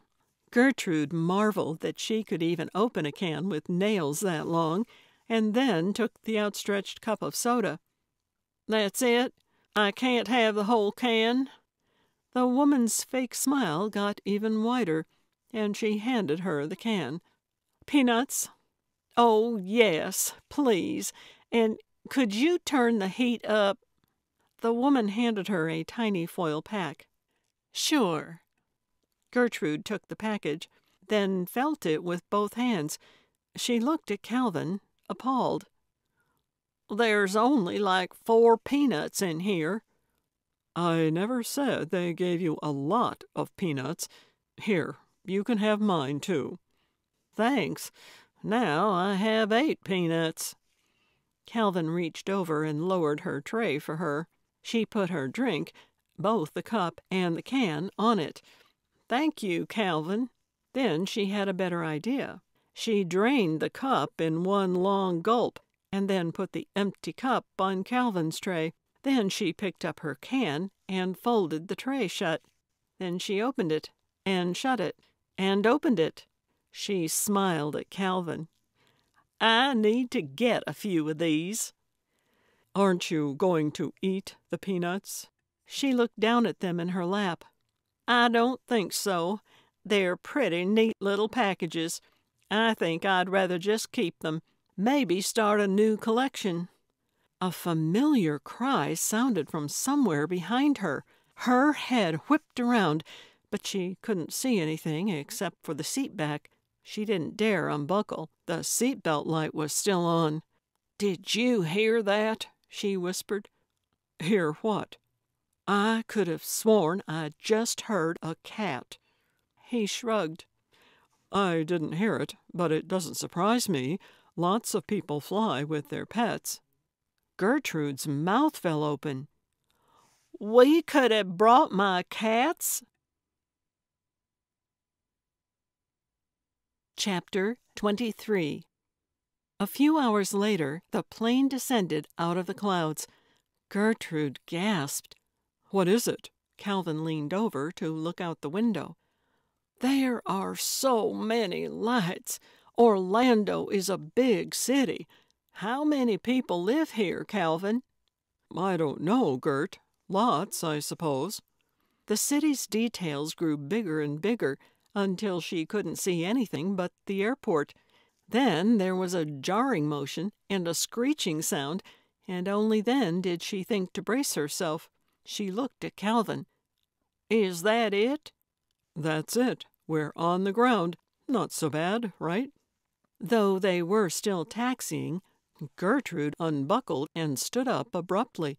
She turned around. "Who here has a cat?" "Ma'am, you need to sit down," a voice from the front hollered. The woman seated behind Gertrude looked up at her with wide, frightened eyes. "It's you, isn't it?" Gertrude said. The woman nodded and said, a shaky, "Why?" "Ma'am, sit down." Gertrude ignored the flight attendant. "I'd just like to meet him, is all. Will you let me meet him before we get off the plane?" The woman's face broke into a big smile. "Sure." Gertrude turned and plunked back down into her seat and put her seatbelt back on. 20 minutes later, the seatbelt light turned off. Gertrude stood and turned again, and was pleased to see the woman was sliding a pet carrier out from under her seat. "The cat was under me the whole time?" Gertrude couldn't believe it. The woman slid a trembling kitty out of the bag. "This is Buffy." "Buffy," Gertrude chortled. "Is she a vampire slayer?" The woman blinked, confused. "Never mind," Gertrude said, reaching down to scratch under the cat's chin. "Is this her first flight?" "It is." "Mine, too. It's nice to meet you, Buffy. Congrats on earning your wings." She turned and sat back down to wait for Calvin to retrieve her walker, which he did without her saying a word. Once she had her security blanket, she followed Calvin off the plane. The flight attendant glared at Gertrude as she walked by. "Thanks for the peanuts," she said, and winked at her. Up the jetway they went, and through the airport. Gertrude gazed around in wonder. "This is like a mall." "Only even more expensive," Calvin grumbled. Gertrude had to hustle to keep up with him. "What's your hurry?" Calvin slowed. "Where are we going, anyway? Gonna catch a cab?" The idea excited Gertrude. "Cabs are filthy and expensive. Let's rent a car. Then we'll try to find her place. Then we'll know how to proceed." She followed him to the rental car booth and tried to be patient as he argued with the poor rental car clerk. They didn't have any economy cars, and Calvin thought that because of this he should be able to get a full-size car at the economy price. In the end, he made no progress and signed on the dotted line for a Toyota Camry. A man in a green polo drove the car around for them. They stepped outside. "Golly, it's hot in Florida," Gertrude exclaimed. Calvin did not respond. The man in green attempted to introduce him to the car's features, but Calvin wouldn't allow it. "I know how to drive, young man." The Floridian acted as if he got that all the time and left Calvin alone with the running car. Gertrude stowed her walker and then climbed into the car. She wiggled her nose. "Smells funny in here." "We won't be in it for very long. Let me know if you see a service station. We need a map." Gertrude had just decided there must not be any gas stations in Florida when she saw one. "Tally-ho!" she cried, pointing. "I see it, I see it." Calvin pulled in. He was back in 5 minutes with fury in his eyes. "They charged me $5 for a map. $5! Can you believe it? Maps used to be free." He unfolded it with a flourish and then began to study it. "Find anything?" Gertrude asked 5 seconds later. "Give me a second. Give me a second." He continued to scan. Gertrude couldn't stand the waiting and started clicking her tongue. "Stop." She stopped. "Do you need me to look?" "Nope, I found it." He pointed to Christmas. "Can you read a map?" "Of course I can read a map. First of all, I have an extensive collection. Second, I used them all the time for lawn sailing before I got my jitterbug." Her face fell. "Guess I'll need to start using them again." "We'll get you a new phone, Gertrude. All right, you hold this. Be my navigator. Take us to Christmas, Gert." Chapter 24. Calvin pulled the Camry to the curb in front of 10 Casper Drive, which was a small, neat ranch. Though it was getting late into the evening, several lights were still on. "Now what?" Calvin said. "Now we go knock on Tally's door," Gertrude said as she opened the car door. She was already halfway up the walk before Calvin caught up to her. "Do you have a plan?" "I always have a plan." She rang the doorbell. 10 seconds later, she rang it again. "Easy," Calvin said. The door opened a crack. A woman peeked out at them from behind a security chain. "Can I help you?" "Are you Talia?" "Yes." From inside the house, a man hollered, "Who is it, Tally?" "Is that Tyson?" Gertrude asked. The woman flinched. "Who are you?" What little they could see of her face had drained of color. "I'm sorry, Tally," Gertrude said. "We don't mean to scare you. We are here to help. We're friends of your father." "My father?" She laughed humorlessly. "Is this some kind of joke?" No." Gertrude couldn't imagine what she'd said to suggest she was trying to be funny. She never tried to be funny, certainly not now. "My father's dead." She slammed the door. Gertrude looked at Calvin. "What?" She pounded on the door. "Open up, Tally," she yelled. "Eli's not dead. He's just old." The door opened again, and this time the face wore a beard. "What do you want?" Gertrude cleared her throat and announced, "My name is Gertrude. I'm a gumshoe. Eli Bachman thinks his daughter is dead. Tally thinks her father is dead. I have come all the way from Maine on an actual airplane to tell everyone that no one is dead." She paused, then added less definitively, "Well, some people are dead somewhere, but not these two people in question." At first the man didn't do or say anything. Then he slid the chain out of its notch and opened the door. "Come on in," he said. Then, "Tally, come here, honey. I think you're going to want to hear this." He held his hand out to Calvin. "I'm Mike Tree."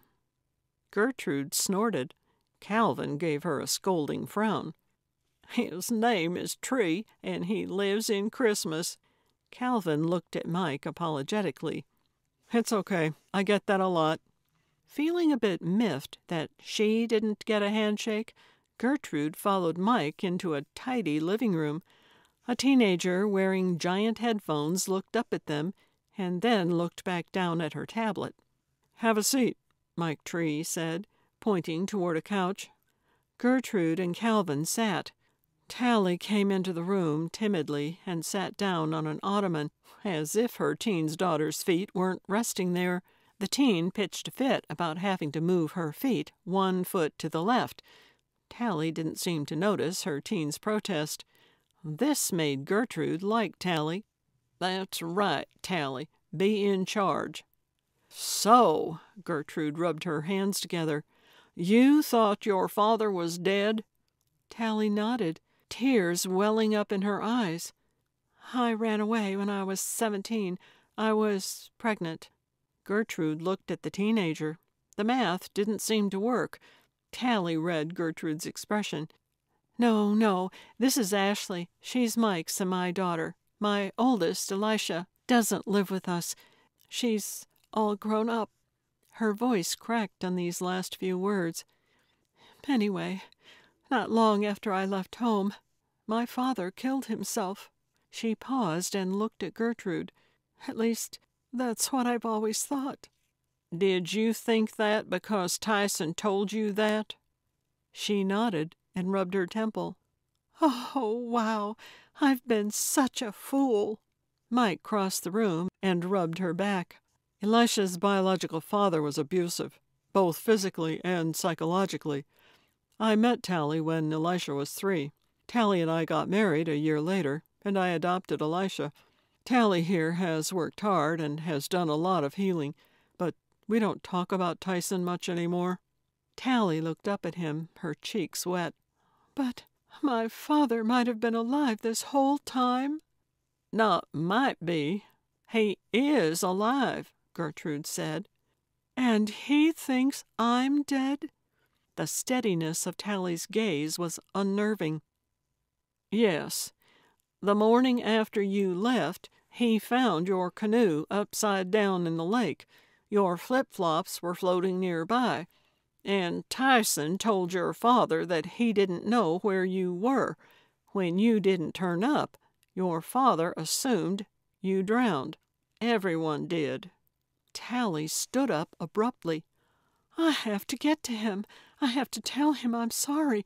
I have to—" She was overcome by sobs, and Mike wrapped his arms around her as she buried her face in his chest.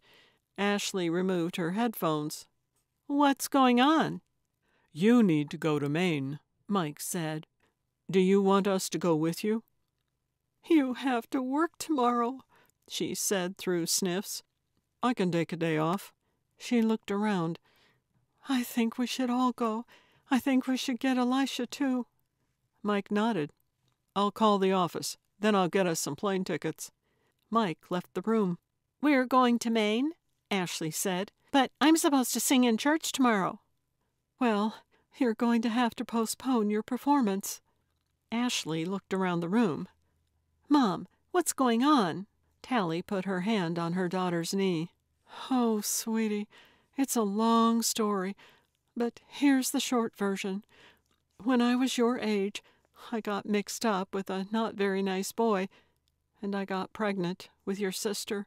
I knew my dad would freak out, and I was so scared that I let my boyfriend talk me into running away with him. He promised me he would take care of me. He lied. He was awful, and he treated me horribly, and it was very hard for me to get away from him, but I did. Don't be scared, Ash. The man has been dead for years. The point is, the only reason all of this is coming up now is that one of the awful things this man did was to tell me that my father killed himself. But it wasn't true, I guess, but I believed him." "Oh, Mom, I'm so sorry." "It's okay. Go pack a bag. You're going to meet your grandpa." Ashley stood up, gave her mom a long hug, and then disappeared. Mike came back into the room. "No more flights out until 6 a.m. "Did you get tickets for that flight?" Tally asked. "I did. 4 of them."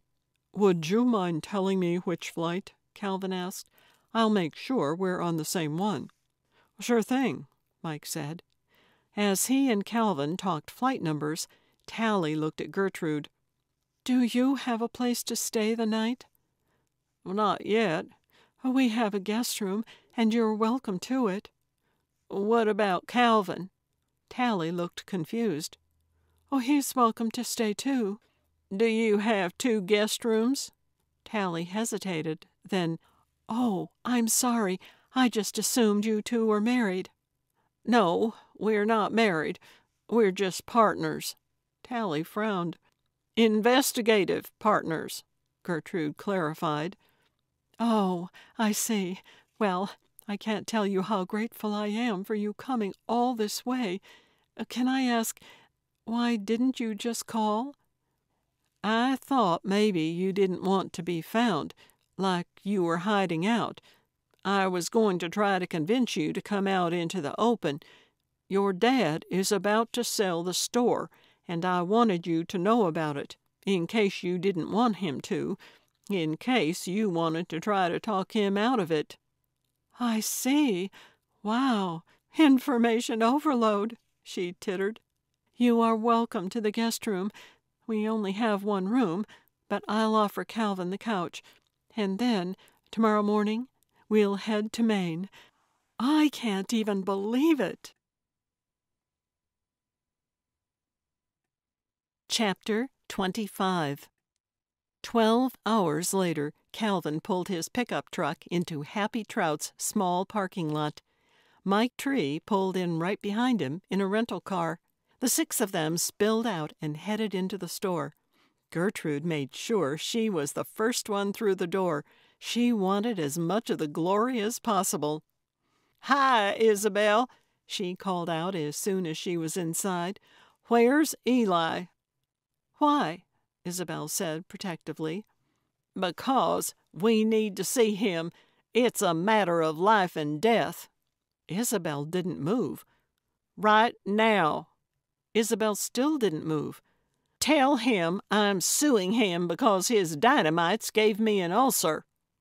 Isabel turned and left through a door in the kitchen. Eli appeared only seconds later, looking like a man on a warpath. "What's going on?" "Eli," Gertrude said, "your daughter isn't dead. She's right here." She stepped aside. Eli looked past Gertrude to the family of 4 standing in his store. At first, he didn't say anything. Then he said, so softly it was difficult to hear him, "Talia, my little Kibsa?" "Dad!" Tally burst into tears and ran to the counter. Eli came around it just as fast as he could and met her en route, throwing his big arms around his daughter. "Tally," he cried, stroking her hair. "I thought you were gone." They held each other for several minutes as the onlookers stood awkwardly wiping their own eyes.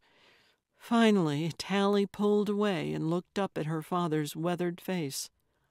"I'm so sorry, Dad. I'll explain later. So much has happened, but I didn't mean to stay away for so long. I thought you were dead." She took a deep breath. "I'll get to all that.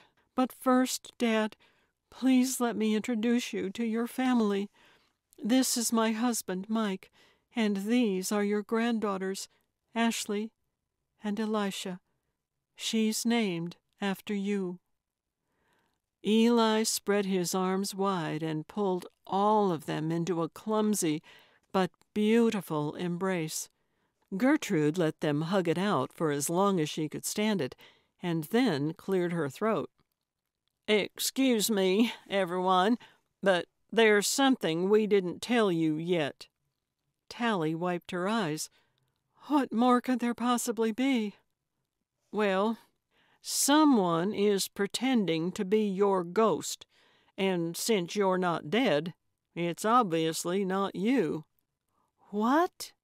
Tally's eyes were as big as saucers. "You heard me right. Someone's been screaming at night and singing Bon Jovi and walking around in a glow-in-the-dark dress.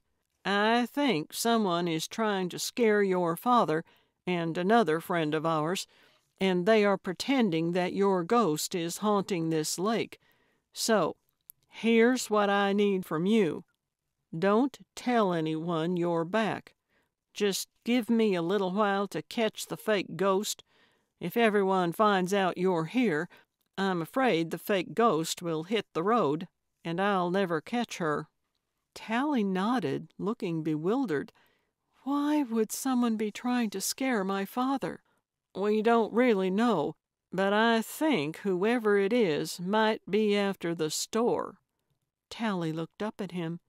"Do you want to sell the store?" "No, Kibsa. I want to give it to you." "See," Gertrude said gravely, "it's talk like that that will scare the ghost off. So can you just stay hidden for a bit while I catch her red-handed?" "Okay, yeah, sure." "Why don't we all go upstairs?" Eli said. "We'll catch up and lay low." He nodded at Gertrude. "You do your thing." Then he looked over his shoulder at Isabel. "Could you bring us up some dynamites?" "And some extra H2O, Gertrude added. "They're going to need it." Eli began to lead everyone up a flight of stairs, but Talia turned away from the crowd and came to Gertrude. She took one of Gertrude's hands in both of hers, looked her in the eye, and said, "I don't know how I'll ever thank you, but how did you know? If everyone thought I was dead, what made you think I wasn't?" Gertrude shrugged. There was no body. "I just knew." "I'm sure glad you did. And how did you find me? I haven't used my maiden name in a very long time." "Sorry," Gertrude said. "If I told you that, it would put you in danger." Callie started, but then relaxed. "You are one of a kind, aren't you, Gertrude?" "I'm the only one I've ever met." Chapter 26. "Now what?" Carlotta asked, after serving Calvin and Gertrude giant deli-style sandwiches and iced sweet tea. Gertrude took a big bite and then said through a full mouth, "Did you guys see or hear anything while we were gone?" Andrea nodded enthusiastically. "The singer returned." "What?" Gertrude screeched. "Yeah, but as soon as I heard her, I flung open the window and stuck my head out." Gertrude was impressed. "Wowza, Andrea! Good for you. Did you see her?" "I didn't get a good look. It was so dark. But she was definitely a she, and she was wearing a flimsy white dress." "Same song?" Calvin asked. "Yep," Andrea said. "So, how do we catch her?" "I think it's time I go back out and sleep on the shore," Gertrude said. "And this time we hope there's no hurricane." "Are you sure, Gertrude?" "Yes, Calvin, I'll be fine, unless it rains." "Can I please go with you this time?" Gertrude thought it over. She kind of did want him to go with her, but she wanted all the credit. But she could use the help. "Sure, you can come, as long as you don't get in my way. But first, I'm going to finish my sandwich, and then I'm going to take a nap." She finished her feast and then stretched out on the couch. "Someone wake me up before dusk." Calvin woke Gertrude several hours later by shaking her shoulder. "Aw," she grumbled, pushing his hand away. I'm up. "Rise and shine. Time to go to work." Yeah." She sat up and rubbed her eyes. "Do you think Carlotta would make us some coffee, even though it's not morning?" 2 steps ahead of you," Calvin said, holding up a thermos. "Ah, excellent."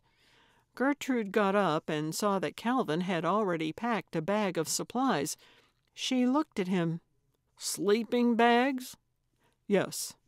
"Pillows?" "Check." "Flashlights?" "And extra batteries." "Rope?" "What do we need rope for?" "To tie up the ghost, silly." Calvin turned toward Carlotta. "Do you have any rope?" "I'll see what I can do." She vanished and came back a minute later with 2 skeins of yarn.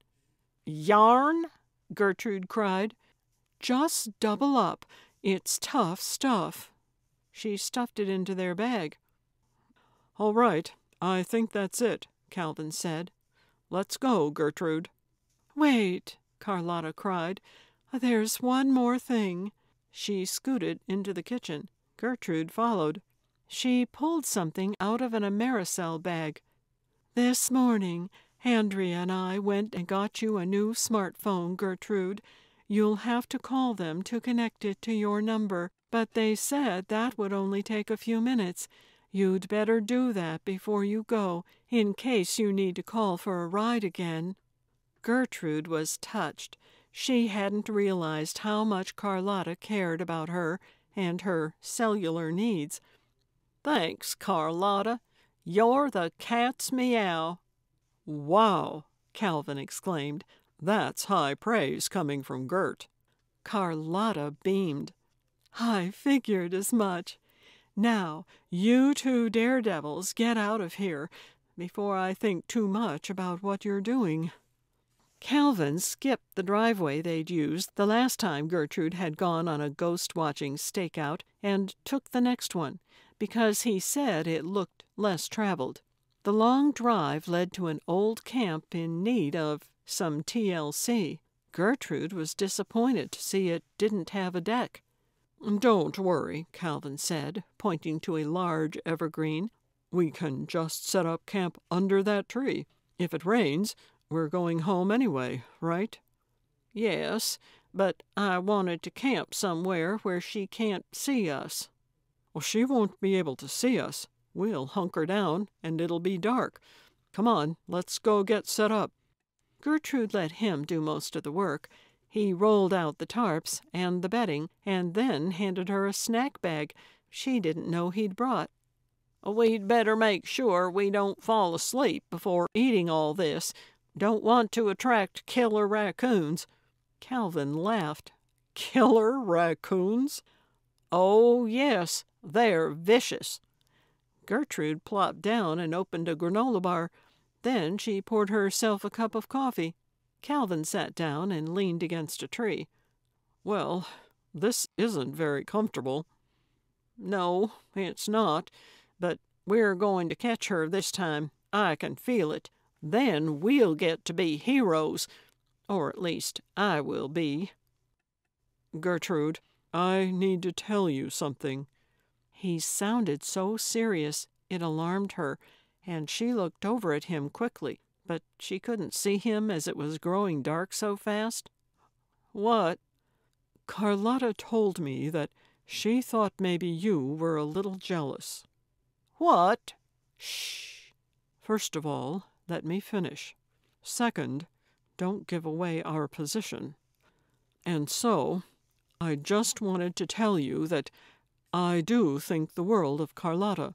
She's a wonderful woman, and there was a time when I was sweet on her, but that was a long time ago. She was a part of who I used to be. But Gertrude, you're a part of who I am now." Gertrude felt her eyes grow wide. She opened her mouth to say something, but she had no words. "You have breathed life back into these old bones, Gertrude, and I am so grateful for that. So yes, once upon a time I was sweet on Carlotta, but now, if I'm not too old to be sweet on someone, then I guess I'm a little sweet on you." Gertrude's mouth still hung open. She closed it. She opened it again, but nothing came out. So she just drank her coffee. As she did, she looked out toward the lake. "Oh, my Lanta!" she cried. "It's all right. I'm sorry. I didn't mean to make you uncomfortable." "No, no, not that." She waved him off. "I just saw her." "Already? It's barely dark out." "She just went into that camper." "How do you know it was her?" "She was wearing the same dress. Come on, let's get closer." Without waiting for Calvin, she grabbed her walker and started creeping through the woods. Soon he was right behind her. She got as close to the camper as she dared, and then she ducked behind a boulder. She patted the ground beside her. Calvin sat on the ground and leaned against the rock. "Now what?" he hissed. "Now we wait for her to come out." Chapter 27. 10 minutes after midnight, when Calvin kept moaning because his back hurt, and Gertrude could not feel either of her legs, the camper door squeaked open. Gertrude stopped breathing and squeezed Calvin's knee. He groaned, and she realized she might be squeezing too hard. She let go and pointed. He nodded. His expression said he was beyond caring, though. The woman in white stepped out into the darkness. The moonlight was weak, and Gertrude squinted to try to stay focused on her as she walked toward the water. The woman slowly and gracefully strode all the way to the water, and then stepped into the water and stopped. What on earth is she up to? Then the pseudo-apparition touched her waist with her right hand, and instantly her whole dress lit up with an unearthly glow. Gertrude gasped. "That's a neat trick." Then, without another word, Gertrude leapt out of her hiding spot. Every joint in her body screamed in protest. "Where's that kick of adrenaline I was counting on?" "Gertrude!" Calvin hissed, and Gertrude knew that tone.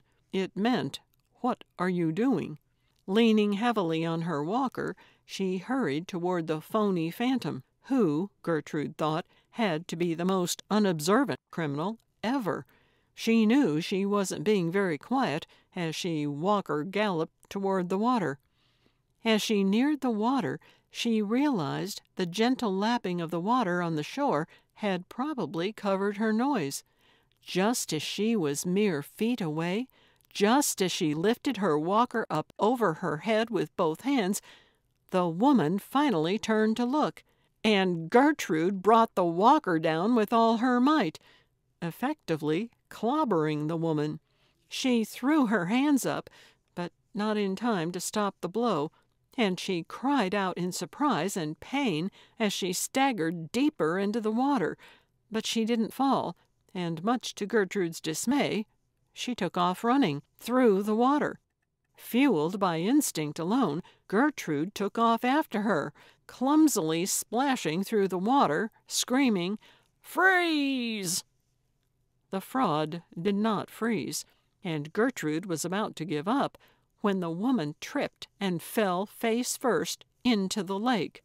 "Ha!" Gertrude screamed as she leapt through the air and came down on top of her future prisoner with a mighty splash. Gertrude's mouth filled with water, and she came up coughing and clutching her chest. The woman sat up, pushed the hair out of her face, and asked, "Are you all right?" Gertrude coughed and said through a watery voice, "My, you are a sweet criminal." "I'm not a criminal, I swear." "What are you, then?" "I'm an actress." Gertrude cackled.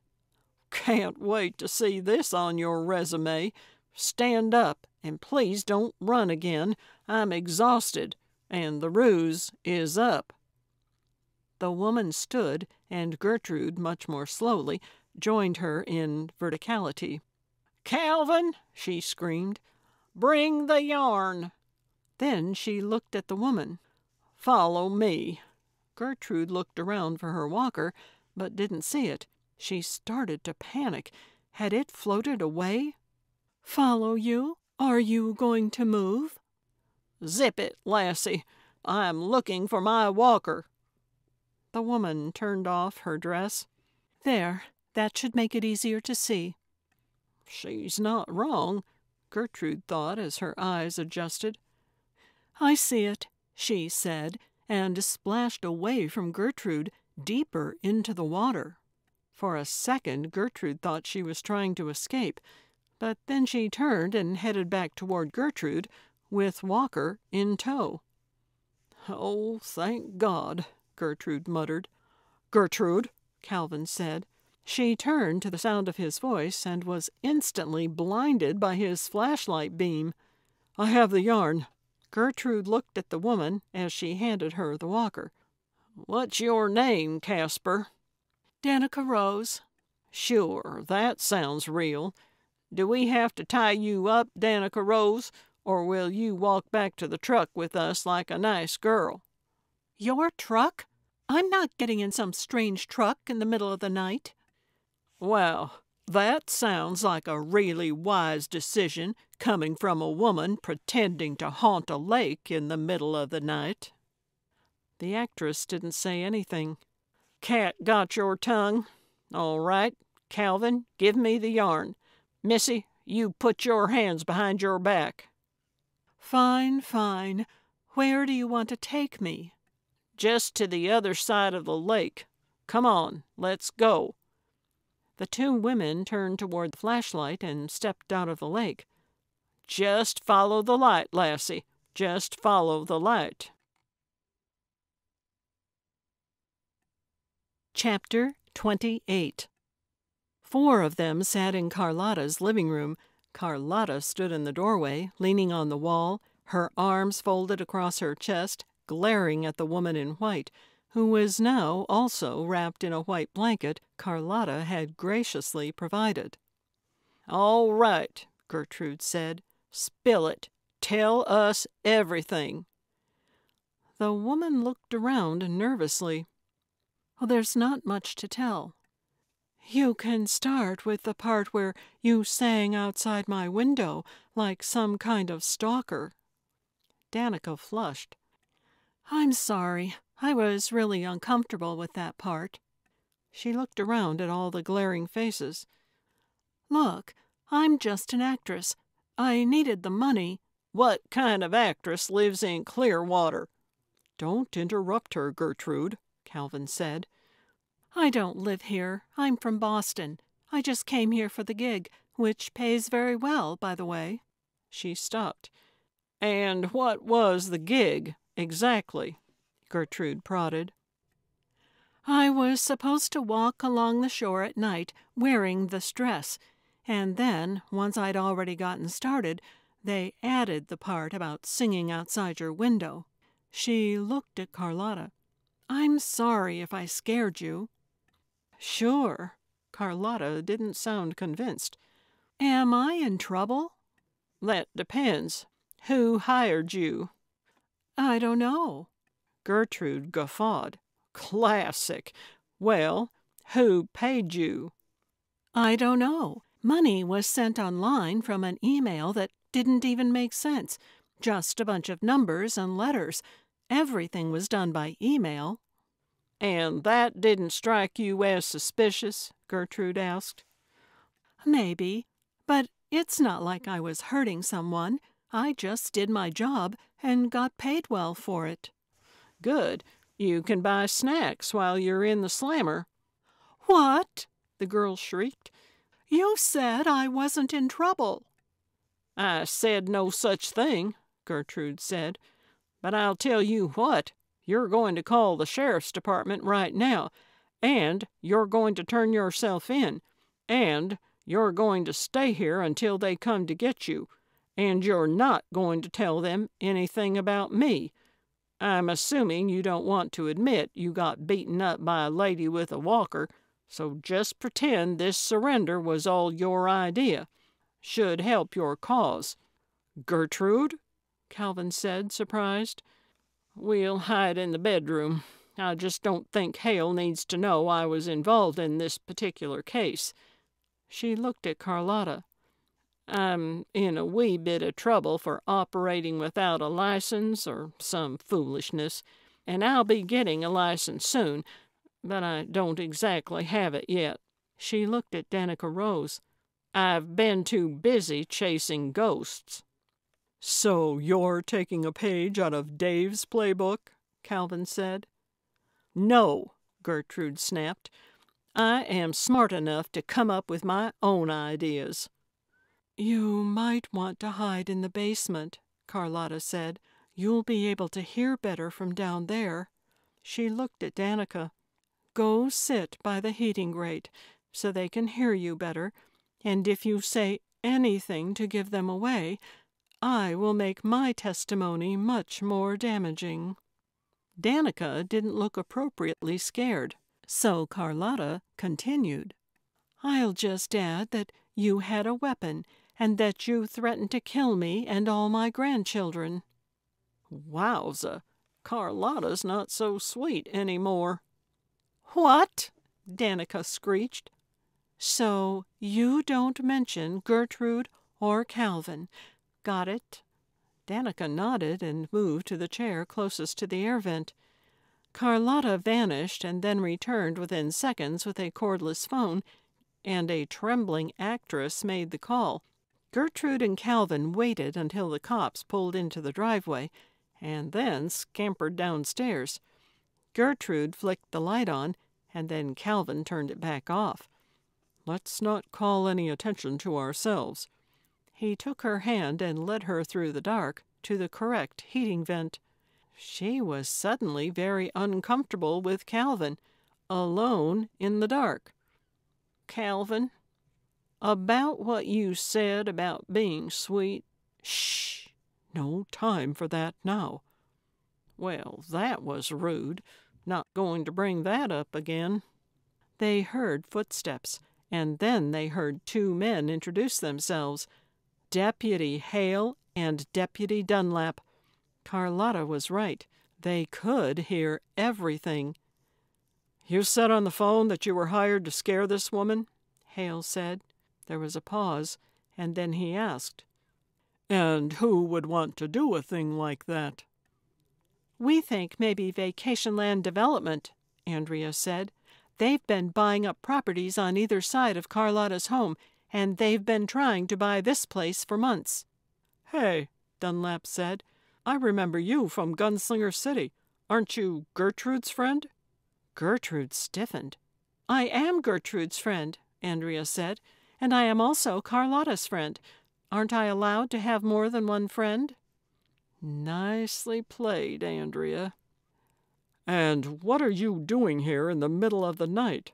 Hale asked, sounding aggressively suspicious. "I asked her to spend the night because I was scared," Carlotta said quickly. "Okay," Hale said. "Just don't want this unprofessional investigating to spread." "Oh, I could never do what Gertrude does," Andrea trilled. "She's so brave and clever." Good job, Andrea, but don't lay it on too thick there. "You say you communicated via email with the person who hired you?" "Yes." The actress sounded terrified. This gave Gertrude some satisfaction. "And you still have those emails?" "Yes." "Good. The truth is, the state police are already investigating Vacation Land. Several people all around the state have accused them of bullying people into selling things they don't want to sell. So there's a good chance they're behind this, and these emails might just be the evidence we need to get them." "They also set me up with the camper," Danica said. "It's on the other side of the lake. When I got there, it was already there, so someone must have paid for all that." "And no one thought it was weird that a camper appeared in someone's yard?" Hale asked. "It wasn't in someone's yard. It was between camps. Probably on land that Vacation Land already bought," Andrea said, which was exactly what Gertrude was thinking. "Okay," Hale said. "Let's get you down to the station." There was a rustling noise that Gertrude assumed was Danica standing up. "Why are you all wet?" Hale sounded startled. "I fell in the lake." "So you were walking along the lake, trying to scare people, and then you fell in? And then you just decided to turn yourself in?" "I had a crisis of conscience," she said, in a tone that didn't sound even remotely believable. Not a very good actress up close, is she? "Okay, let's go," Hale said. There were lots of footsteps, and then Hale said, from farther away, "If you need anything else from us, ma'am, just give us a call." "Thank you," Carlotta said. They waited another few minutes until the basement door opened and Carlotta called. "It's safe." She flipped the light on. Ascending the steps, Gertrude felt a little sick that no one was going to know how smart she'd been in figuring all this out.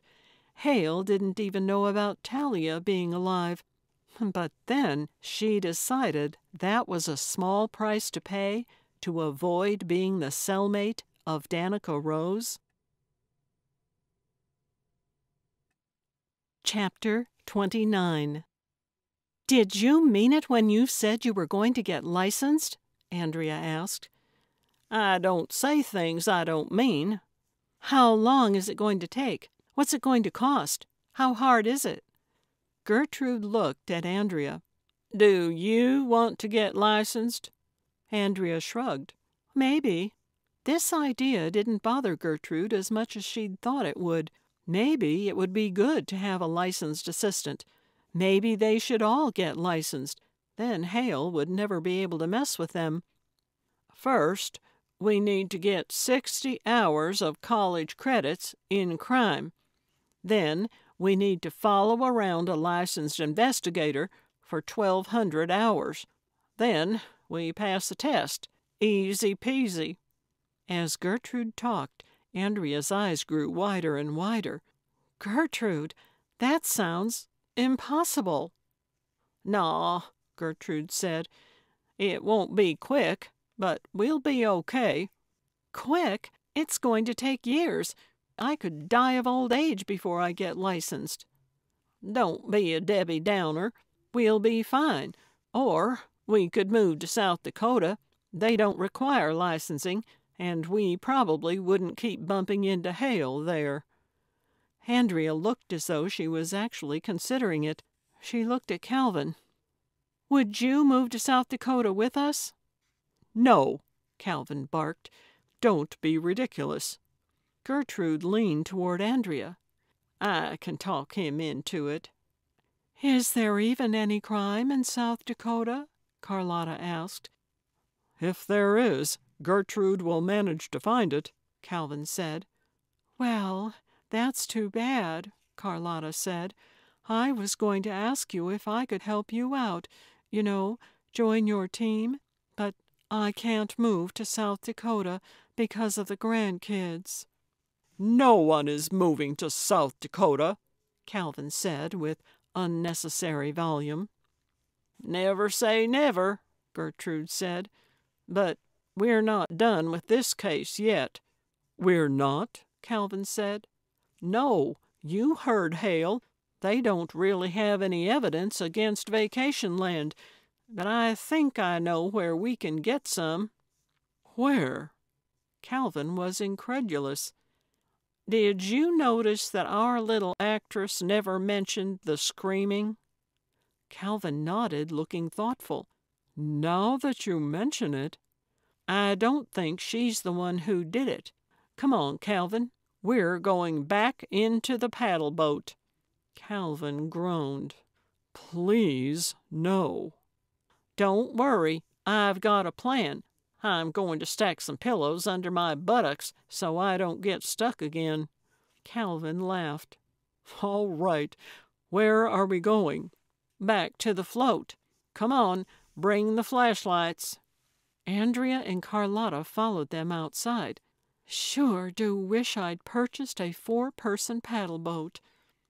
Gertrude climbed into the paddle boat like an old pro. Calvin was a bit more tentative, but he did manage to get aboard. "I don't think I've been this tired in my whole life." "We can sleep when we're dead, Calvin." Carlotta untied the boat and threw the rope to Calvin, who missed it entirely, but then pulled it in out of the water, dripping cold water into Gertrude's lap. "Let's not talk about dying as we paddle out into a haunted lake in the middle of the night." "The lake's not haunted, Calvin. And could you stop getting me all wet?" The boat drifted away from shore, and they began to pedal. "It's so quiet," Calvin whispered. "Yes, creepy." A loon sounded, and they both jumped.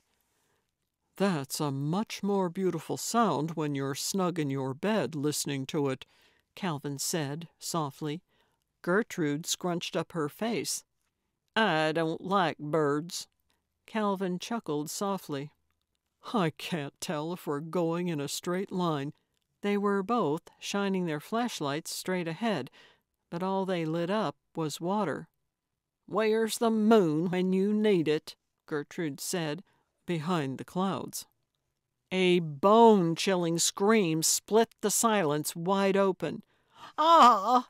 Gertrude screamed and started paddling madly to get away from whatever it was that was promising to drown her. "Stop!" Calvin put a firm hand on her knee. "We need to turn left." "Why?" "Because that's where the scream came from." "Why do you want to turn toward the scream?" Gertrude's heart was racing so fast she was afraid it was going to leap out of her chest. "The lake's not haunted, remember? Now start paddling slowly, so we turn left." She started pedaling. He did not. "I see it. he said quietly, but triumphantly, shining his flashlight on the float. It was only about 50 feet away. Calvin started pedaling. The float crept closer. "If that scream goes off again, I think I'm going to die. Feed my cats." Calvin reached out and grabbed the float, and then pulled them around to the side where Gertrude had found the duct tape residue. "Well, looky there," he said softly. "Don't touch it," she said quickly. She reached into her pocket. "I've got a Ziploc." She handed it to Calvin, and he opened it and wrapped it around his hand. Then he reached for the black square taped to the float. He pulled it off the float, and the sound of duct tape ripping off the hard plastic sounded supernaturally loud in the stillness. He shone his flashlight on the object in his hand. "It's a sound effects machine. There are buttons for scream, sheep, and flatulence." "Does it really say flatulence?" "No. I edited for civility.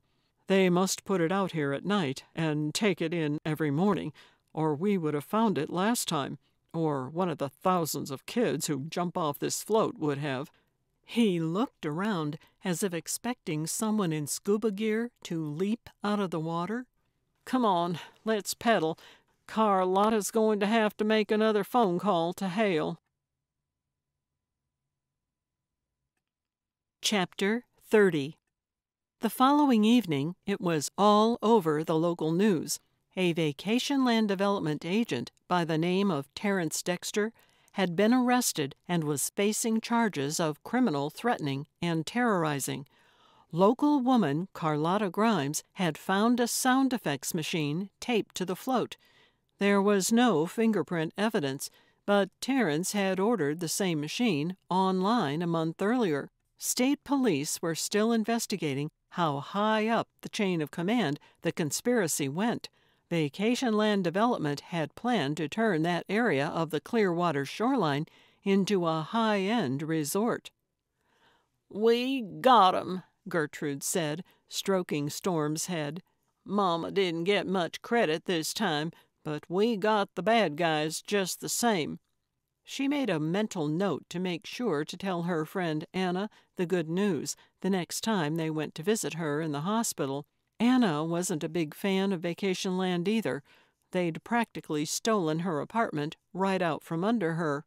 A sharp knock on the door startled Gertrude. "Sorry, Storm. Gotta get that. Could be my next case."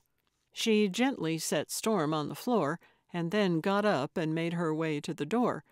She opened it to see two men in black suits and sunglasses. It was too dark out for sunglasses. "Are you here to hire me?" "Ma'am, we're with the FBI."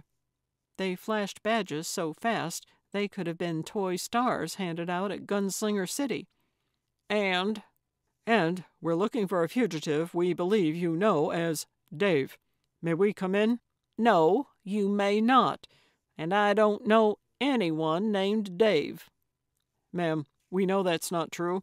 You're not in any trouble. We just need to ask you a few questions for your own protection." "Can I have your badge numbers, please?" "That's not necessary, ma'am." "Please stop calling me ma'am. I am not old, and if I can't have your badge numbers, why don't you give me your names, which you haven't done yet, and then the name and phone number of your immediate supervisor?" The men hesitated. "A woman can't be too careful." The one who hadn't spoken yet said, "Just tell us what you know about Dave's whereabouts, and we'll be out of your hair." "For the last time, I don't know anyone named Dave. I'm shutting the door now, and I'm calling the real police. Good night." She shut the door, locked it, and put a hand to her chest. Her heart was pounding. She peeked out a window and watched the men climb into a black SUV and drive away. She scrambled for some paper and wrote down the license number. They weren't even government plates. What terrible fakers! She grabbed a jar of pickles out of the fridge and returned to her recliner. Storm returned to her lap, and Gertrude started a new episode of Longmire. She thought he was the handsomest man on television. She was wondering how hard it was to get a PI license in Wyoming when she nodded off, her open pickle jar in one hand. Her ringing landline woke her nearly an hour later. She jerked, spilling pickle juice all over Storm. He jumped up and fled. "Sorry, Schnookums." She got up and headed for the phone. "Hello?" "Hi, Gertrude. This is Carlotta." "Oh, hi, Carlotta." She wasn't expecting to hear from her so soon, or ever. "What can I do for you? Did you want to invite me to a Bon Jovi concert?" She laughed at her own joke. "Dave just called me. He asked me to tell you, and this is his exact message. Nicely done, Gertrude, and don't worry, I've taken care of it. They won't be back." "Wowza! That sounds ominous." "It sure does. Do you know what he's talking about?" "Nah." No use giving Carlotta more information than she needed. "But I'm not going to worry about it. Sounds like he has everything under control. Thanks for delivering the message." Gertrude hung up and dialed Calvin. "Hello." "I need to tell you about the men in black. Want to buy me supper?" "Gertrude, it's 7:30. I've already eaten." "So? I haven't." He chuckled. "Sure, I'd love to buy you supper. I'll be right there." This has been Gertrude, Gumshoe, and the Clearwater Curse, written by Robin Merrill, narrated by Darlene Allen.